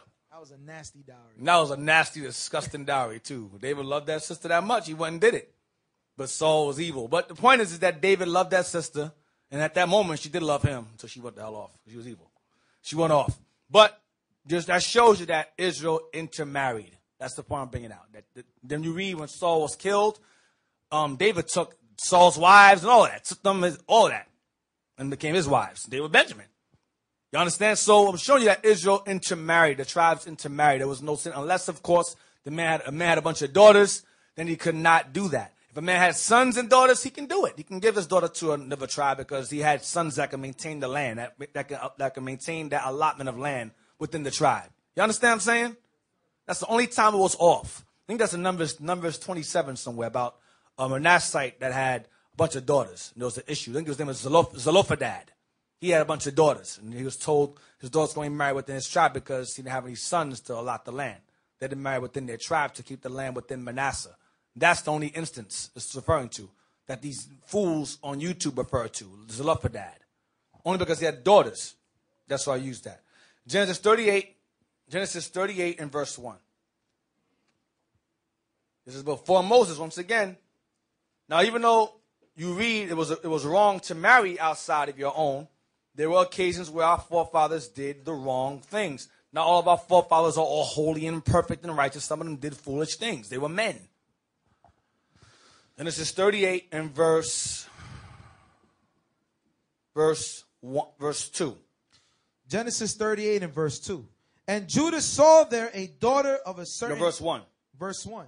And it came to pass at that time that Judah went down from his brethren and turned into a certain Adulamite, whose name was Herah. Yeah. And Judah saw there a daughter of a certain Canaanite, whose name was Shua. And he took her and went in unto her. Uh-huh. And she conceived and bare a son. And he called his name Uh-huh. Read that in Chronicles. Go ahead. And she conceived again and bare a son. And she called his name Onan. He was evil too. Go ahead. And she yet conceived and bare a son. And she called his name Shelah. Shelah, go ahead. And he was at Chesed when she bare him. So he had these 3 boys by a heathen woman. Now, let's see what he was. Let's see if he was a heathen or a bastard. His name was Shelah. Or Shelah. Genesis 46 and verse 12. Genesis 46:12. Go there first. Let me see what that says. Genesis 46 and verse 12. Yep. And the sons of Judah, and Onan. And read verse 11. Verse 11. And the sons of Levi, Gershom, Kohath, and Mizrahi. Merari. Go ahead. And the sons of Judah, and Onan, and Shelah, and Pharez, and Zerah. But and Onan died in the land of Canaan. Right. And the sons of Pharez were Hezron and Hamul. And Hezron, remember Hezron begat Aminadab, and so forth. His sister married Aaron. Right? Go to where I had you before. To Numbers 26 and 20. So it says the sons of Judah. Numbers 26 verse 20. And the sons of Judah after their families were. Read again. And the sons of Judah after their families were. Sons of Judah after their families. Go ahead. Were of Shelah, the family of the Shelonites. Of Pharez, the family of the Pharezites. Of Zerah, the family of the Zahites. So Shelah was considered a tribe of Judah. He was a Judite. His mom was Canaan. But he was still an Israelite. It does not change anything. Y'all follow? So he should not be listed here as Judah. He should be listed as on the list of bastards. There should be a bastard list. Where Ephraim should be there. Manasseh should be there. Gershom, Eleazar should be there. Who else I mentioned? Who else? David should be there. Solomon should. Listen, the list goes on and on. You are who your father is. It's all throughout the Bible. Numbers 1 makes it clear. Families of your fathers, pedigree of your fathers, house of your fathers. Over and over and over again. Exodus 12 and 37. Now, the doctrine is that you can become a Jew through conversion. That the heathens were converted, they became Jews through conversion. You can just convert, so you can pretty much subscribe to Hinduism and automatically become East Indian. You can convert to Buddhism, automatically become Chinese. I don't know. I don't understand how that works. I didn't know a religion could change a nationality. A nationality is different from a religion. It's two different things. Two very different things, depending on the context. Exodus 12 and 37.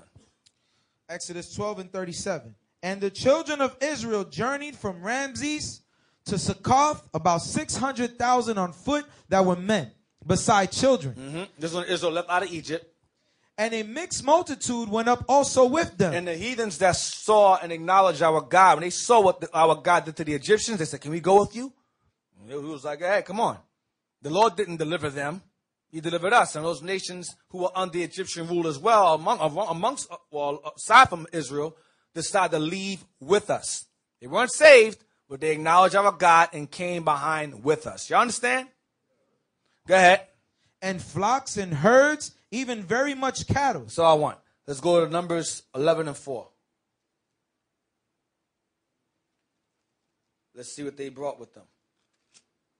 Numbers 11 and 4. The same mixed multitude. The book of Numbers, chapter 11, verse 4. So after these heathen left with us, watch what they did. And the mixed multitude that was among them fell a luster. And the children of Israel also wept again and said. So the mixed multitude had influence over us. And they're lusting to go back to Egypt. Watch this. And said, who shall give us flesh to eat? We remembered the fish which we did eat in Egypt freely. The cucumbers and the melons and the leeks and the onions and the garlic. So the mixed multitude caused Israel go, man, remember that time the Big Mac they had in Egypt? They had McDonald's. They had freaking Boston Market over there. We are eating bread and water. This is some bull. This nigga Moses, man, he brought us in this desert to die. So that's what they were complaining. The heathen were complaining first, and then they influenced Israel through their complaints. Because mixed multitude around us is a problem. That was an issue with us. Go to Leviticus 25 and 44. When they came out with us, what became of them? When they came out with us, did they become our equals? Did we become brothers in arms? Let's see. Leviticus 25 and verse 44. And it will be so again. You know, you heathens are trying to dip and dodge like Mayweather, trying to avoid it. You're not going to avoid it. It's inevitable for you. So we're going to read it. We're going to read it for you. So I know you're watching. Leviticus 25 and verse 44. Yep. Both thy bondmen and thy bondmaids, which thou shalt have, shall be of the heathen that are round about you. Bondmen and bondmaids. Go ahead. Shall be what? Which thou shalt have shall be of the heathen that are round about you. Of them shall ye buy bondmen and bondmaids. Bondmaids means slaves. I'm going to explain what it means. Read on. Moreover, of the children of the strangers that do sojourn among you, of them shall ye buy. and of their families that are with you, which they begat in your land, and they shall be your possession. Which they begat in your land, they shall be your possession. Go ahead.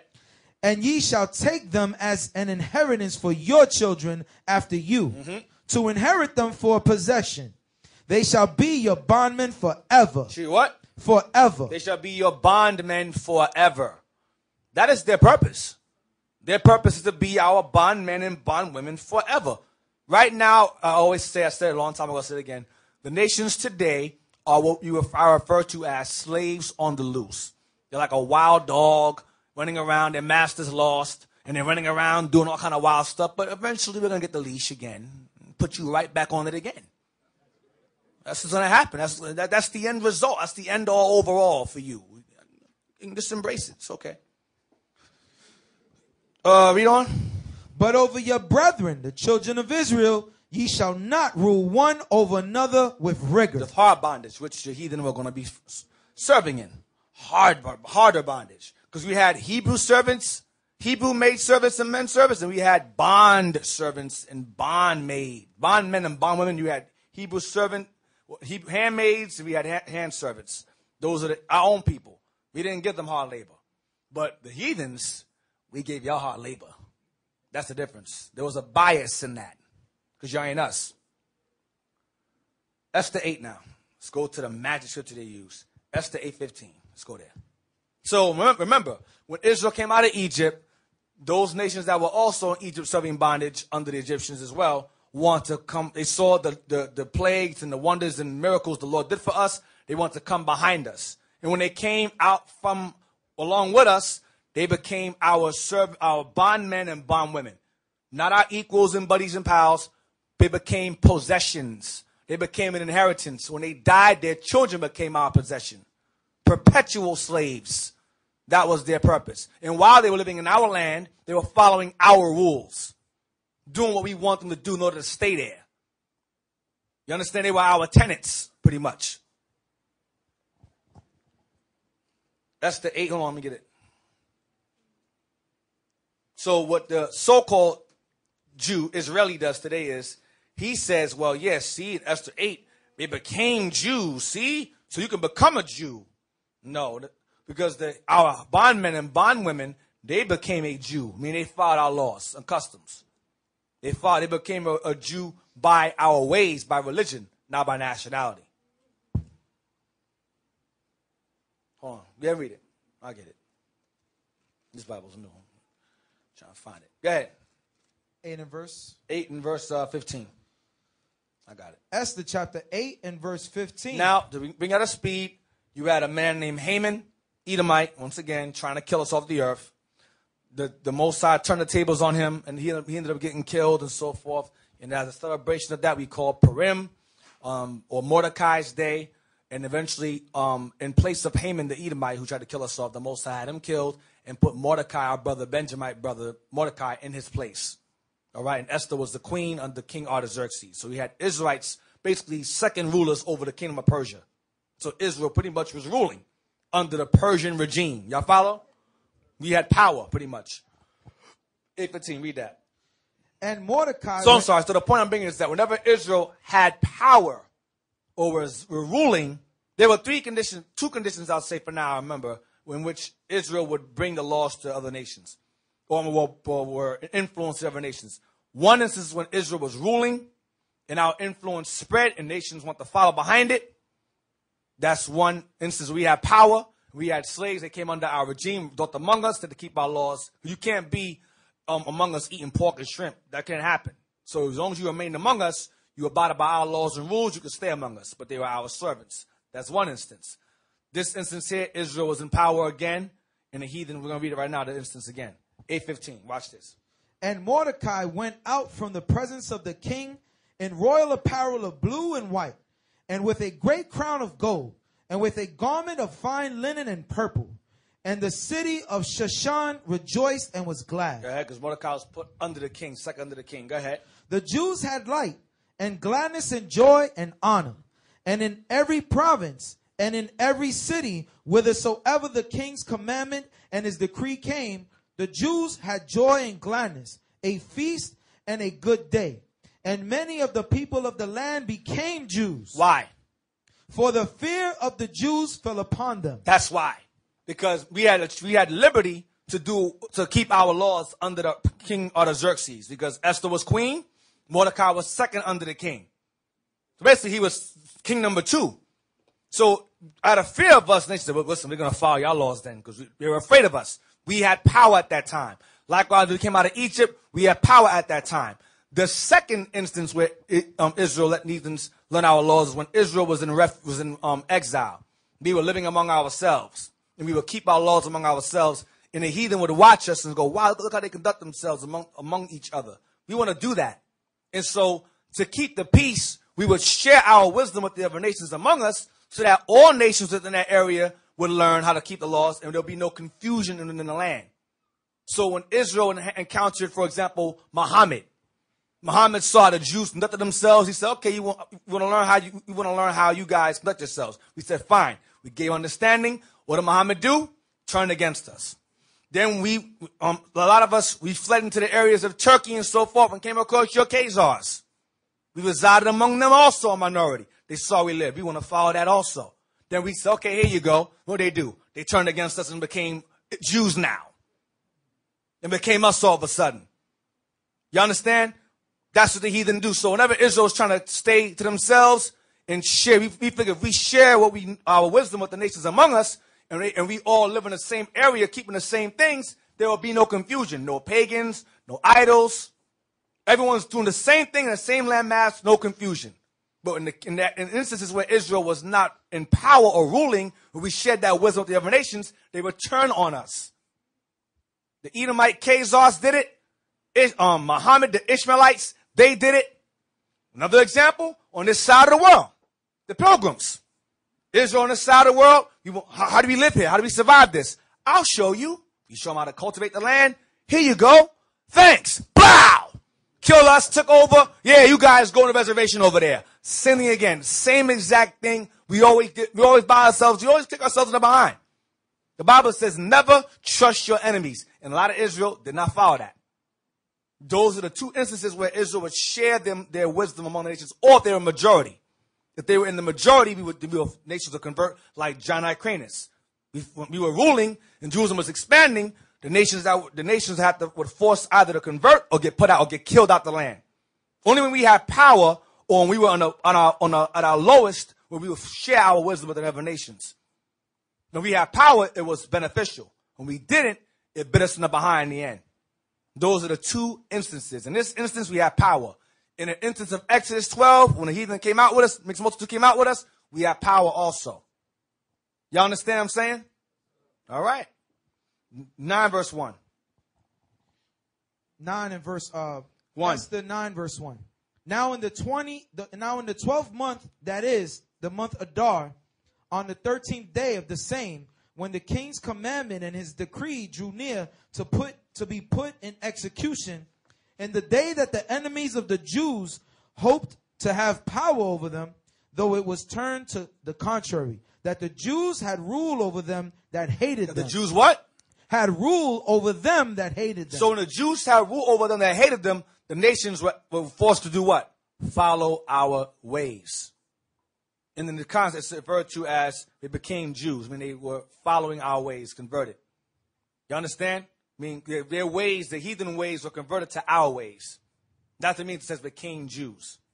They didn't become ethnically Jews. They didn't become racially Jews, but by their ways and traditions, they became Jews. Herod was an Idumean. Okay, but he was a Jew. He was an Edomite Jew. You understand what I'm saying? He was not an Israelite, but he followed our ways. Well, sort of. You understand what I'm saying? All right. Let's go to Nehemiah 13.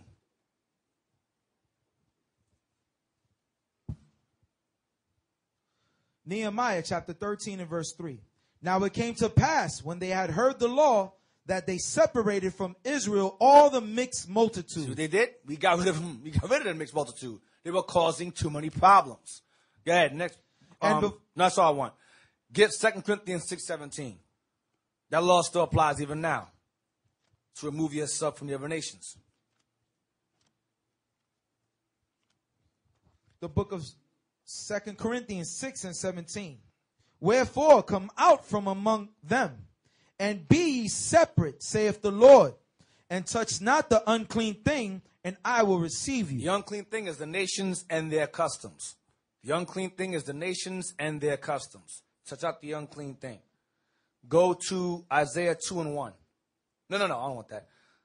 Do I want that one? Yeah, Isaiah 2 and 1.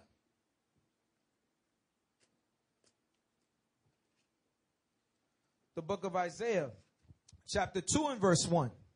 The word that Isaiah, the son of Amoz, saw concerning Judah and Jerusalem. And it shall come to pass in the last days that the mountain of the Lord's house shall be established in the top of the mountains, and shall be exalted above the hills. And that goes to Israel being on top, ruling over them that hate them the way it was in Esther. Difference is, you won't have Persia, a nation over us. We'll be the top nation.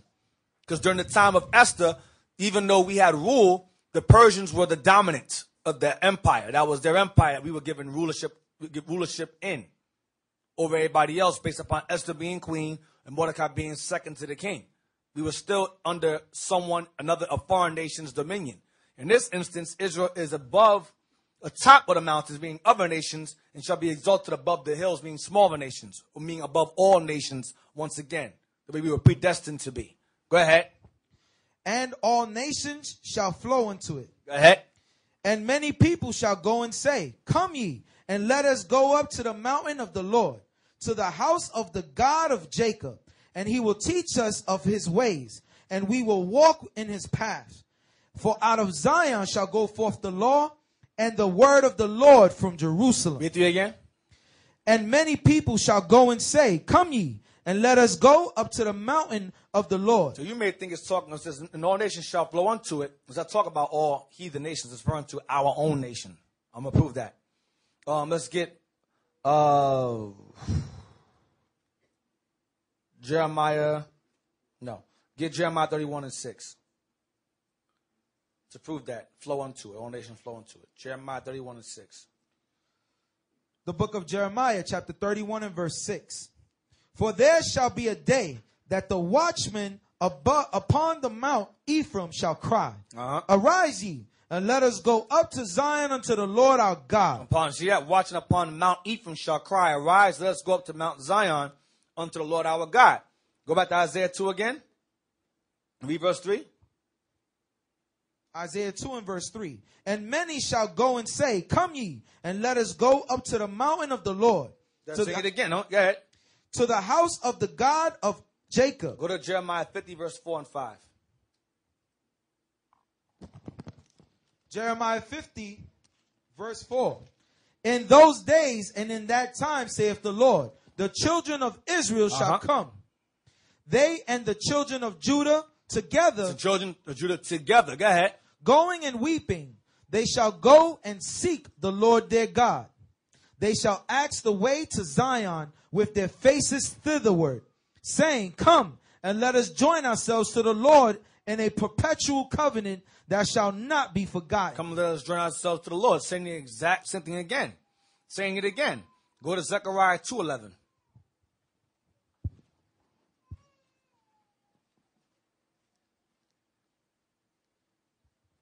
Zechariah 2 verse 11. And many nations shall be joined to the Lord in that day, and shall be my people. And I will dwell in the midst of thee, and thou shalt know that the Lord of hosts has sent me unto thee. Let's talk about us again. Get Jeremiah on. There we go. Jeremiah 31 verse 11. It says in Isaiah 2 and 1. You got Isaiah 2 again, the bottom part? Because I missed that part. Isaiah 2 and verse... the end of 3? Yeah. About them flowing. For Isaiah 2 and 2. Isaiah 2 and 2. And it shall come to pass in that the last days that the mountain of the Lord's house shall be established in the top of the mountains, and shall be exalted above the hills, and all nations shall flow unto it. All nations shall flow into it. Now go to Jeremiah 31 and 12. Let's go and explain what that is. All nations shall flow into it. 31 verse 11. Jeremiah 31, 11 and 12. Jeremiah 31, verse 11. For the Lord hath redeemed Jacob, and ransomed him from the hand of him that was stronger than he. The heathens, go ahead. Therefore they shall come and sing in the height of Zion, and shall flow together to the goodness of the Lord. What they do? Shall flow together. The house of Jacob shall do what? Flow together. They shall flow together where? To the goodness of the Lord. Go ahead. For wheat, and for wine, and for oil, and for the young of the flock and of the herd. And their soul shall be as a watered garden. Wisdom. And they shall not sorrow any more at all. No more captivity. So they shall flow together is referring to the redeemed Jacob. Redeemed of Jacob. So go back to Isaiah 2 now.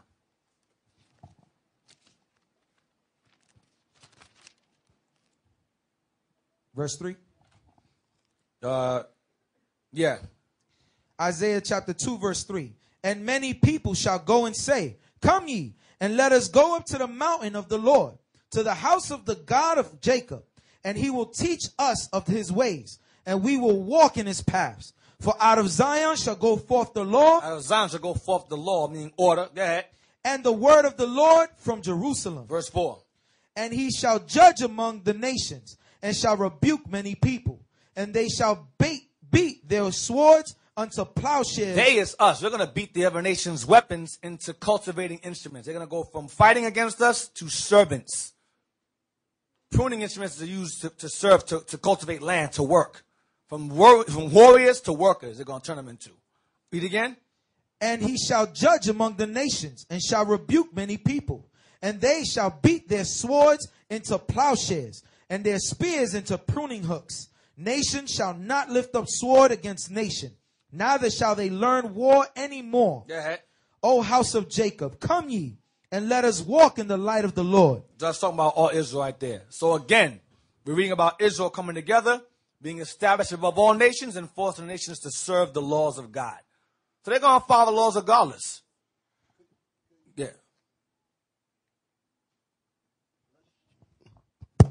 Let's show you that out of Christ's own mouth. Go to Revelation chapter 2, verse 25. Because ain't going to be no kumbaya and all the nations coming together. Whoever ain't Israel going to bow down. Revelation chapter 2 and verse 25. But that which ye have already, hold fast till I come. We have the understanding that we're Israel, and we got to hold fast and keep the commandments till Christ returns. But there's people on YouTube trying to take that away from us. That's why he says, hold it fast till I come. You're a stupid Negro if you let some dumb people that don't understand the Bible start making you to question your ethnicity and your connection to the Most High. Read on. And he that overcometh. Because we got to overcome our sins, ourselves, the things that are in the world, our family members, the wicked people around us. Read on. And keepeth my works unto the end. Because the campaign now on YouTube is to make you stop the works. The number one target is IUIC. Don't listen to them. They're liars. We've exposed them. We show you the 12 tribes chart. They're marrying heathen. I saw a video this week of them. They go to the audience and look at anybody that's light-skinned hair and say they're white. I'm done. Everybody. They got your picture up. They got everybody's picture up. They go through the woman. They took a picture of me and my daughter and said I got a heathen wife. How old I looking? I'm married to her. They took my daughter's picture and said that's my wife. You stupid Negroes. And there's a woman doing that and another guy doing that. That's okay, Sam. You look young. It's all right. They search through all our videos and our photos and they say that we're marrying heathens. And they hate Hispanics. Mm-hmm. They hate Northern Kingdom. Read on. And keeping my works unto the end. Because they're trying to stop us from keeping these works unto the end. Read on. To him will I give power over the nations. If we're all equal, why will Christ promise us power over the nations? Yep. This is our Christ's mouth. Yep. Your Savior. Yep. We wouldn't need power over the nations if we're all equal and we're all kumbaya together. So when we get that power, what are we going to do? Read on. and he shall rule them with a rod of iron. We're going to use a rod of iron to rule over them. And what we going to do? As the vessels of a potter shall they be broken to shivers. We're going to break them into serving our God. Because they got a lot of mouth right now. They got a lot of beliefs right now. They got a lot of gods. They got a lot of talk. So that's why I don't do a lot of talking now. I'm waiting for this day to come. So anybody that don't listen can get their behind beat. Yep. Okay? I glory in thinking about that day. Read on. Even as I received of my Father. Because the Most High going to give his son power. And he says, I'm going to give it to you. And we're going to whoop people's behind. Romans 8:16. In the same vein, too. I'm going to go there, too. Romans 8:16. Romans 8:16. The Spirit itself beareth witness with our spirit that we are the children of God. The Spirit itself is this Bible. Bear witness with our spirit. When we read the Bible, when we read the curses and the conditions of the people within this book and the curses, that's talk about us. No other nation can relate to that. The lynchings, the hangings, separating from your family, the slave ships. No other nation can relate to that. They don't bear witness with their spirit. It's not for them. Go ahead. That's heavy. Read it one more time. The Spirit itself bear witness with our spirit. Our is singular for us. Mm-hmm. Our spirit. That's not for everybody. It don't say we're all nations that what? That we are the children of God. How did all the other nations magically become children of God now? Because you're listening to idiots break the Bible down. They hate you. They realize if you can't beat them, join them. So they want to join us by saying we're Israelites. We're part of God's kingdom also. Right. Go ahead. Get Romans 7:1, please. See who he's talking to. Romans 7:1. Mm-hmm. Know ye not, brethren? Read again. Know ye not, brethren? Know ye not what? Brethren? What? For I speak. No. Read again. I'm sorry. Know ye not, brethren? Brethren. Watch this. For I speak to them that know the law. Stop. For I speak to them that know the law. Who are you talking to? I'm talking to the Romans. Romans 1, please. We're going to go to the very beginning of the book. Romans 1, and we're going to read verse 1. Romans chapter 1, verse 1. Paul, a servant of Jesus. No. Verse 7. I'm sorry. Verse 7. Verse 7. To all that be in Rome. Stop. To all that be in Rome. Because remember, it's a letter to the Romans, right? So he's talking to Edom, right? Let's see. Go ahead. Beloved of God, called to be saints. Stop. Called to be what? Called to be saints. Psalms 148, verse 14.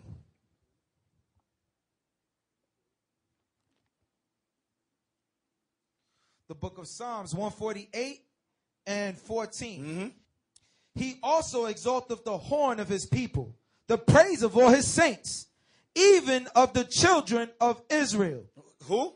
Even of the children of Israel. So the saints are the children of Israel. Romans 1 and 7 again. Romans 1. Verse 7. Verse 7. To all that be in Rome, beloved of God, called to be saints. Called to be saints. Called to be saints. Romans 2 and verse, hold on, I want verse 17. Romans 2 verse 17. No, read verse 1. Then we're going to jump to verse 17. Romans chapter 2 verse 1. Therefore thou art inexcusable, O man, whosoever thou art that judgest. For wherein thou judgest another, thou condemnest thyself. For thou that judgest doest the same thing. Verse 17. Verse 17. Behold, thou art called a Jew, and restest in the law, and makest thy boast of God. I thought Paul was writing to Romans. Thou callest thyself a Jew. He's writing to Jews in Rome. You call yourself a Jew. He's writing to Romans. Jews in Rome. Where you get Edomite Romans from? Thou callest thyself a Jew, and restest in the law. Romans 7 verse 1 again, please. Romans chapter 7 and verse 1. Know ye not, brethren? For I speak to them that know the law. So he's talking to Jews. I speak to them that know the law. So he's speaking to the Jews that resided in Rome. Acts 28, all the Acts, when you read Acts, the last chapter is 28, explains Paul was in Rome talking to the Israelites in Rome. He sent letters to them while on house arrest in Rome, to the synagogues in Rome. Romans 8:16, please. The Spirit itself beareth witness with our spirit that we are the children of God. So the our are the Jews he's writing to in chapter 1 verse 7, 2 verse 1 and 17, 7 verse 1 that know the law. He's writing to Jews in Rome. So he's saying the Spirit, it says the Spirit itself bear witness with our spirit that we are the children of God. Next verse. And if children, then heirs. And if we're the children of God, then we are heirs of God. Go ahead. Heirs of God and joint heirs with Christ. And we are joint heirs with Christ. Go ahead. If so be that we suffer with him, then we may be also glorified together. So when you are a joint heir, you receive what is called a joint inheritance. What did the Messiah receive as an inheritance? Let's get Psalms 2, which goes in conjunction with Revelations 2 and 25. Psalms 2 verse 6, please. The nation's going to be part of Israel. You can be part of Israel. We're going to help you become part of us. We'll show you how you're going to do it. Verse 6. The book of Psalms, chapter 2, verse 6. Yet have I set my king upon my holy hill of Zion. Go ahead. I will declare the decree. The Lord have said unto me, thou art my son. This day have I begotten thee. This is the Messiah speaking through David, saying what the Lord said to him in the heavens. This is, read again. Thou art what? Thou art my son. This day have I begotten thee. Verse 8, watch this. Ask of me, and I shall give thee the heathen for thine inheritance. For thine what? Inheritance. So if we're joint heirs, what do we get? Heathen. That's like right. in Leviticus 25 and 44. You're bondmen for how long? Forever. Go ahead. And the uttermost parts of the earth for thy possession. And the planet for your possession. Go ahead. Thou shalt break them with a rod of iron. That's not familiar. Same Thou thing shalt Christ break said. them with the rod of iron. Same thing Christ said. They're going to get their behinds whoop. Go ahead. Thou shalt dash them in pieces like a potter's vessel. That's what the Lord said to us in Revelations. If you overcome, you'll receive that pleasure that I'm going to get. You are joint heirs of that. So what is the equality in that? Where is it? Hey, Isaiah 14. I'm going to get there. I'm going there next. That's where I'm going. I was alluding to that. Isaiah 14. The book of Isaiah, chapter 14 and verse 1. For the Lord will have mercy on Jacob, and will yet choose Israel, and set them in their own land. And the strangers shall be joined with them, and they shall cleave to the house of Jacob. So they're going to cleave. They're going to keep the laws. Go ahead. And the people shall take them, and bring them to their place. And the house of Israel shall possess them in the land of the Lord for servants and handmaids. Go ahead. And they shall take them captives, whose captives they were. We shall take them captives whose captives we were. Go ahead. And they shall rule over their oppressors. And we shall rule over our oppressors. Go ahead with a rod of iron. And if they try to pop off, we're going to dash them to pieces. And take great joy in doing it too. Go ahead. Verse 3. And it shall come to pass in the day that the Lord shall give thee rest from thy sorrow and from thy fear. Read verse 3 again. And it shall come to pass in the day that the Lord shall give thee rest from thy sorrow. Shall give you rest from your sorrow. Watch this. And from thy fear. Your fear. And from the hard bondage wherein thou wast made to serve. Now, rumor has it that this happened already. Give me Ezra 2 and 65. They use this now. Let me help you out. I know you guys, I know you're just thirsty for knowledge. You want to teach you. He wants to teach you. We're going to help you out with what that means. Ezra 2 verse 65. That happened. You guys are going off. That happened already. Really? Ezra. Now, Ezra was during what captivity? Persian captivity. The book So, of wait, so the oppressors are still over us in Ezra 2, right? No, maybe they weren't. 265? 50, 60, 65. 65. Yeah. Ezra chapter 2 verse 65. Beside their servants and their maids of whom there were 7,337. And there were among them 200 singing men and singing women. Now, those servants and maids were our own people, not the other nations. But they used to go, see, that's Isaiah 14. So our nations were under them right here in Ezra. Now, during Ezra's time, who was with Ezra during his time? Nehemiah, right? Okay, let's get Nehemiah 9:37. Remember Isaiah 14 said, you shall receive rest from your sorrow, from your fear, and from the hard bondage you were made to serve. Remember that? You'll be free from that. Remember that? Okay. Nehemiah 9. Let's see what, maybe Nehemiah and Ezra are different spirits. Maybe Nehemiah was the devil the Bible speaks of. Nehemiah 9:37. Let's see what Nehemiah said regarding that condition during Ezra's time, when these servants and maids were among us, which are our own people, by the way. Nehemiah 9, verse 37. And it yieldeth much. No, read verse 36. Verse 36. Behold, we Nope, are. sorry, 35. I'm sorry, 35. 35. Yeah. For they have not served thee in their kingdom. We did not serve the Lord in our own kingdom. Go ahead.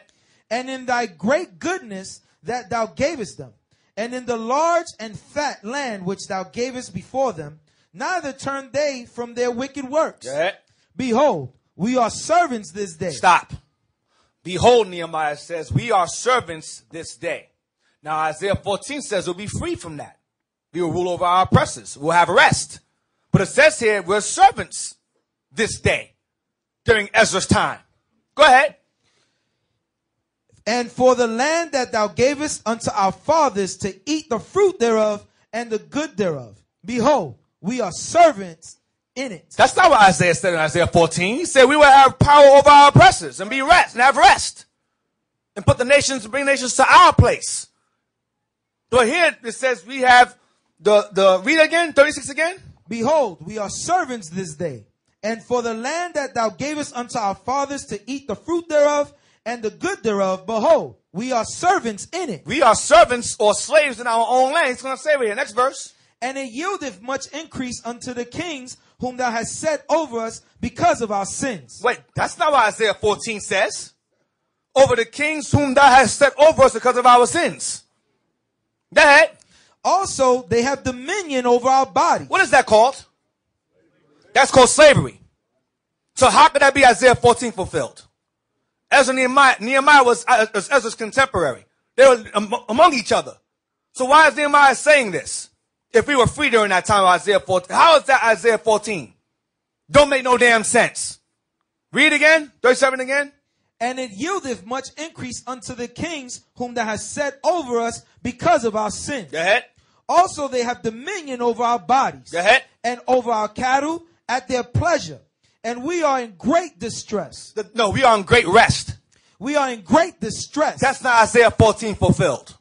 Stop talking. Shh, stop talking. You sound stupid. Stop. So stay out of the Bible. Stop it. The argument is that they got freedom. That's the argument that they're saying based upon Ezra 265, where it says servants and maids. We had servants and maids already during that time in Persia. Exactly. But that's not what it says in Nehemiah here, in the same exact time. So let's watch this. Let's go to Ezra chapter 1, verse 1. Because they're talking about that we were established then, and that's when we got freedom, and that's when we're allowed to do whatever we want. Let's see what the Bible says. The book of Ezra, chapter 1 and verse 1. Now in the first year of Cyrus, king of Persia, that the word of the Lord by the mouth of Jeremiah might be fulfilled. Because Jeremiah had already prophesied that this was going to happen. Read on. The Lord stirred up the spirit of Cyrus, king of Persia. What happened? Stirred up the spirit of Cyrus, king of Persia. So it wasn't that Israel broke free from the Persians and got what they wanted. Read it again. What happened? The Lord stirred up the spirit of Cyrus, king of Persia. Because it was prophecy that the Lord was going to ease them up off of us a little bit to do what? Read on. That he made a proclamation throughout all his kingdom and put it also in writing, saying, Thus saith Cyrus, king of Persia, the Lord God of heaven hath given me all the kingdoms of the earth. So he was ruling still. He had everything on lock. He shut everything down. But the Lord put the Spirit on him to do what? Read on. And he hath charged me to build him a house at Jerusalem. But he wanted a house built for the Israelites in Jerusalem. So what happened? Read on. Which is in Judah. who is there among you of all his people? His God be with him, and let him go up to Jerusalem, which is in Judah. So that idiot that made that statement about we already was ruling and doing everything, it was already in prophecy that God was going to put it on the heart of the king to let the Israelites have a place to worship, because everything was taken from us. Read on. And build the house of the Lord God of Israel. That's why he asked, who among you of the Israelites that still believe in the Most High wants to go back and do it? Wants to go back and rebuild. Okay, it wasn't that we were free and we could do whatever we wanted. Read on. He is the God which is in Jerusalem. Because the heart of the kings are in God's hands. I forgot what scripture says that. So he can easily make the kings do whatever they want. So there was plenty of times, even now, he allowed the kings of the earth to give us certain liberties so that we could build the nation of Israel again. It's the same thing why you see Israel united in Christ. If you left it up to the other nations, they wouldn't let us wear no purple, get no building, teach our people the laws, teach you Israelites. But the Lord put the hearts on them. Certain freedoms, certain laws were put in place by the Lord, having the Spirit to say, you know what? Let me let these people ease up so that they could build. The same thing that you see here now in Ezra is the same thing that's happened with us now. Okay? They were not free. Yep. Get Ezra 9, verse 8. This goes with Ezra said. Nehemiah said, restore bondage this day. See what Ezra says. I forgot this one. Ezra chapter 9, verse 8. And now for a little space, grace hath been shewed from the Lord our God, to leave us a remnant to escape, and to give us a nail in his holy place. Watch this. That our God may lighten our eyes. Give us understanding. And give us a little reviving in our bondage. And give us a little bit of leniency while in our captivity. A little light reviving in our bondage. This is what Ezra saying, in our bondage. That's not what Isaiah 14 says. That's right. Next verse. For we are bondmen. That's not what Isaiah 14 says. Isaiah 14, give Isaiah 14 one more time, please. Get it one more time. So we're not confused. 14 and... You know I want about bondmen. Captives they were. Yeah, 14:3. Isaiah 14 verse 3. And it shall come to pass in the day that the Lord give thee rest from thy sorrow, and from thy fear, and from the hard bondage wherein thou was made to serve. Back to Ezra, please. 9 and verse 9 again. For we are bondmen. Go ahead. We were bondmen. For we were bondmen, yet our God have not forsaken us in our bondage. Go ahead. But have extended mercy unto us in the sight of the king of Persia. Cyrus, Artaxerxes, Darius, go ahead. To give us a reviving to set up the house of our God. That's the little reviving. While in our bondage, the Most High gave us the break through the Persian kings to rebuild the second temple. Go ahead. And to repair the desolations thereof. Go ahead. And to give us a wall in Judah and in Jerusalem. Which Nehemiah was behind the construction of. That's what it's talking about. They were still in captivity in this verse. There's no confusion. That's not referring to Isaiah 14. Stop using that. Get Zechariah 8:23. So again, you must understand, these heathens are trying their best to make America appear as if we're free here. You're free. As long as you're on the bottom and believe in white Jesus, you can all become a Jew. A Jew is not a race of people. It's all Greek Hellenism. Zechariah 8:23. 22. The book of Zechariah 8 and verse 22. Yea, many people and strong nations shall come to seek the Lord of hosts in Jerusalem, and to pray before the Lord. Thus saith the Lord of hosts, in those days it shall come to pass that 10 men shall take hold out of all languages of the nations, even shall take hold of the skirt of him that is a Jew. The bottom of your garment is a Jew. Go ahead. Saying, we will go with you, for we have heard that God is with you. That's what you read about in Exodus 12 and 38 and 37, 38. They saw the Most High bring America to this destruction. They see the Most High put us on top of all nations and we're ruling. They're just going to come down. Listen, we want to serve your God too. There ain't gonna be no, oh, well, you can be a convert, I be a convert, we be converts together. That ain't in the Bible. You ain't converting nothing. I ain't converting nothing. Nothing. One thing gonna be converted is you going from free to slave. That's Exactly. the conversion. That's the only conversion. From being free to being a slave. Free to slave. That's the conversion you're gonna get. Okay. That's it. So we're not gonna play games with you, other nation. We're not playing with y'all. Y'all cannot come with these doctrines, oh, well, Jews aren't a race of people. Because that, again, I mentioned earlier, when you say that, you're denying who the Messiah came to save. If he came for his people, and his people are not a race of people, then that opens the door for everybody. Y'all ain't slick. We see through it. Stop it. Stop. I see why we're being targeted. We come out the Bible and smash you each time. That's right. I'm going to burn, I'll make it clear. That's why I attack Christianity every class I do. I attack Christianity. Every chance I get, I'm going to burn every Christianity bridge I can find. Every one of them. And anybody that's coming against us. The book of Isaiah, chapter 60 and verse 3. And the Gentiles shall come to thy light, and kings to the brightness of thy rising. So when Israel is set up above the mountains, above the hills, nations are going to come to us. Go ahead.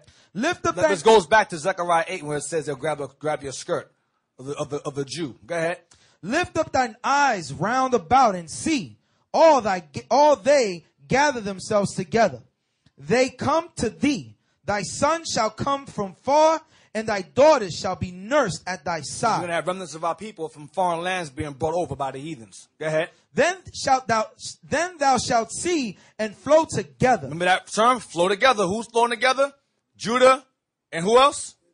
And Ephraim. Go ahead. Right. Go ahead. And thy heart shall fear and be enlarged, because the abundance of the sea shall be converted unto thee. Watch this. The forces of the Gentiles shall come unto thee. The abundance of the seas are going to the ships. The nations are all going to come together equally with all their wealth and bring it to you equally. You have gold. Arabs have gold. Let's see who else. Ammon has gold. Moab. They're going to bring it to us equally. They all are going to have ships. Put the gold on their ships equally and bring it to us. Go ahead. The multitude of camels shall cover thee. The dromedaries one hump camels of Midian and of Ephah, all they from Sheba shall come. They shall bring gold in case and incense, and they shall shew forth the praises of the Lord. Go ahead. They're going to bring honor to the kingdom. Go ahead. To our kingdom. Go ahead. All of the flocks of Kedar, Ishmael's children, shall be gathered together unto thee. The rams of Nabayoth, that's Ishmael's child too. Kedar, Nabayoth, go ahead. Shall minister unto thee. Not with bombs, with gold and incense. That's what they're going to bring. Go ahead. They shall come up with acceptance on mine altar, and I will glorify the house of my glory. Go ahead. Who are these that fly as a cloud, and as the doves to their windows? Surely the isles shall wait for me, and the ships of Tarshish first, to bring thy sons from far, their silver and their gold with them. Because our people, you have our children who are in foreign lands, who the heathen know they're Israel. They're going to bring them too. We're going to raise them. Because you got these heathens that have our people, our children among them in these foreign lands who are still scattered, who know who they are. They say, go, listen, you're Israel, you got to go. You can't be here no more. Right. Get out of here. Go. We're going to take you with your people. You can't be here. Go ahead. Unto the name of the Lord thy God, and to the Holy One of Israel, because he hath glorified thee. Go ahead. And the sons of strangers shall build up thy walls. Equally. And their king shall minister unto thee. Equally. For in my wrath I smote thee, but in my favor have I had mercy on thee. Go ahead. Therefore thy gates shall be open continually. They shall not be shut day nor night. Why? Go ahead. That men may bring unto thee the forces of the Gentiles. The wealth of the Gentiles. We're going to have our gates open all the time. We're going to have all kind of gold and silver and brass and clothing and silk. All kinds of expensive things will be brought into our kingdom constantly, back to back, all day long. We're going to be the wealthiest kingdom on the planet. We're going to have everyone's wealth in our kingdom. Because it's really ours anyway. Go ahead. And that their kings may be brought. And we're going to have their kings brought to us in chains too. That's part of the forces. Go ahead. For the nation and kingdom that will not serve thee shall perish. Yea, those nations shall be utterly See, wasted. that privilege goes to all nations. See, here you go, equality. You don't serve us, you're going to get put to death. Go ahead. The glory of Lebanon shall come unto thee. The fir tree, the pine tree, and the box together. All wood. Go ahead. The beautiful To beautify. to beautify the place of my sanctuary. Decorate it. Go ahead. And I will make the place of my feet glorious. Go ahead. The sons also of them that afflicted thee shall come bending unto thee. You said what? Shall come bending unto thee. Go ahead. And all Yes. Go ahead. and all they that despise thee shall bow themselves down at the soles of thy feet. Now, see, there's your privilege right there. You get to bow down to the niggas in the space. Congratulations. You get to do it equally. Those of you online and the frenemies, enemies, heathens alike, you get to bow down to us equally. Congratulations. I love that bow down. Let me get one more scripture. Give me Revelation 3 verse 9. Revelation 3 verse 9. I love the bowing down part. Yeah, that's the best part. The book of Revelations chapter 3 and verse 9. Behold, I will make them of the synagogue of Satan. The devils, there's a church on this earth right now that are filled with devils. Read on. Which say they are Jews and are not. You got people lying about who the real Jews are. And that's who Christ said he's going to target upon his return. Read on. But do lie. But they what? Do lie. You got liars out there. Read on. Behold, I will make them to come and worship before thy feet. That's just what we just read. Yeah. Christ said when he comes, he's going to make whoever's lying come and bow down before the real Jews' feet. Read on. And to know that I have loved thee. Because you're confused about who Christ loves. Yep. So he says, when I come, I'm going to make it clear who I love. Because you people want to listen to the white man and to the foolishness and to the scholars with the degrees. We listening to our spirit because it bears witness here. That's what I'm waiting on. Christ said, when I come, I'm going to make these imposters bow down before your feet. And you're going to be like, damn, Jesus does love me like the Bible says.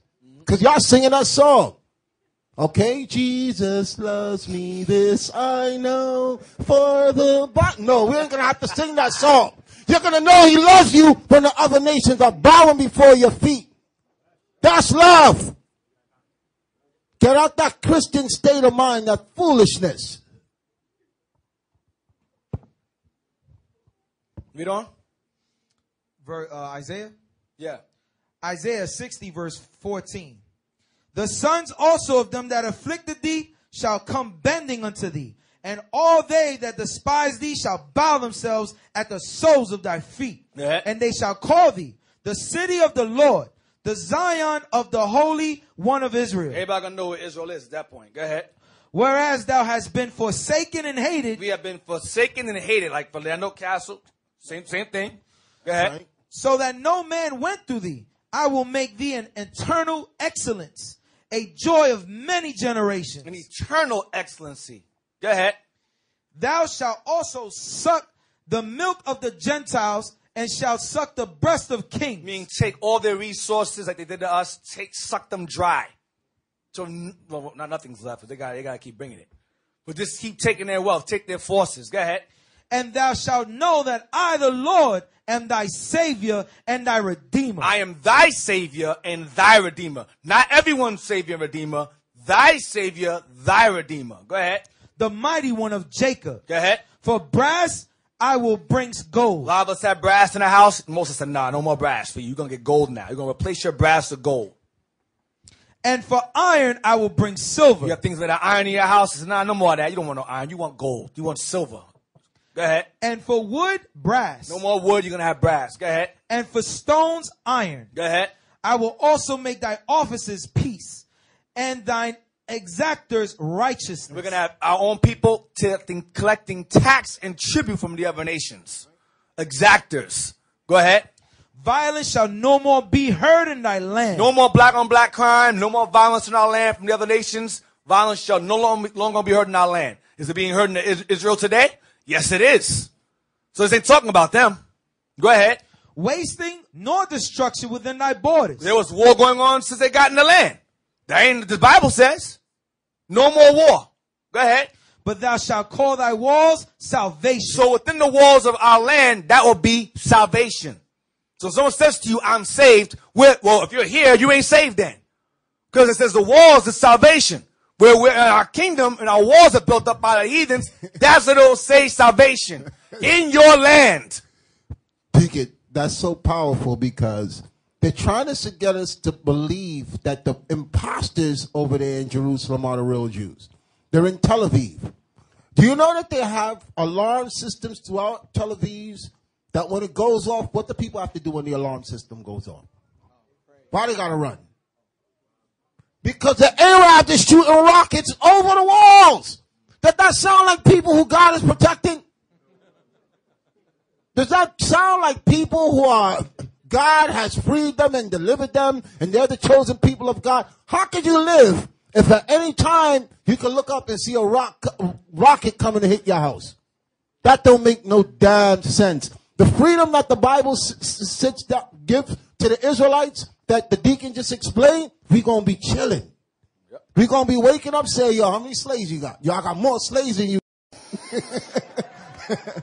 Yo, where your wife at? Yo, she's out there. She's picking our stuff. She's doing this. Because you know how Eve is, how the Israelite woman is. They love to decorate. They love to shop. That's what you're going to be doing.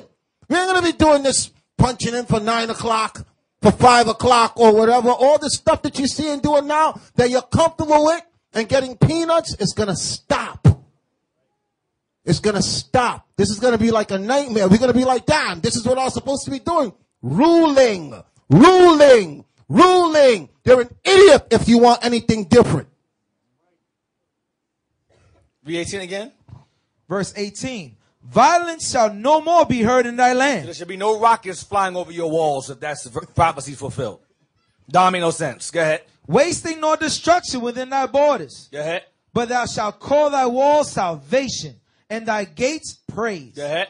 The sun shall be no more thy light by day, neither for brightness shall the moon give light unto thee. But the Lord shall be unto thee an everlasting light, and thy God thy glory. God going to be right there with us. The Messiah going to be sitting in the kingdom right in there with us. Go ahead. Thy sun shall no more go down, neither shall thy moon withdraw her itself. You ain't going to concordance no more. What's the scripture again? The scripture? What's that scripture? I can't remember it. I was like, oh man, I forgot. Where is that verse?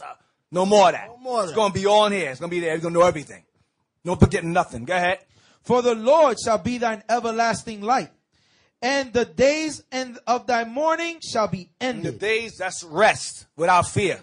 I go back to Luke 1. I go back to Isaiah 14. Does it read that part again? And the days? And the days of thy mourning shall be ended. Now get Revelations 21. We're almost done. Revelations 21 verse 23.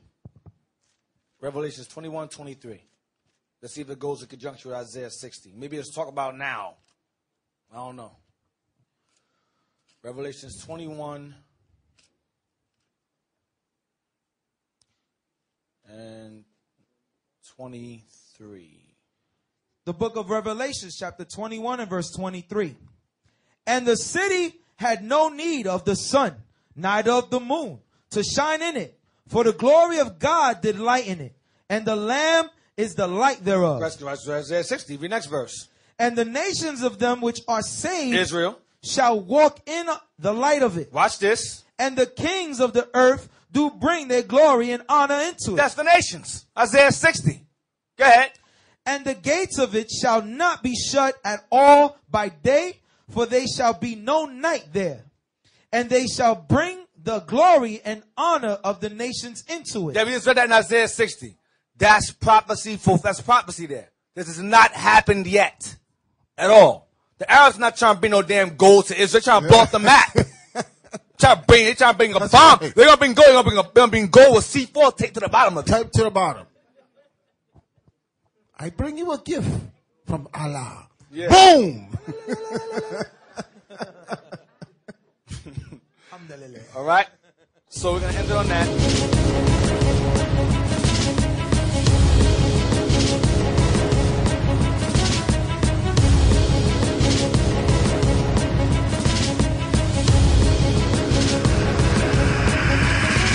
Shalom, Israel. I'm Elder Nathaniel, Israel United in Christ.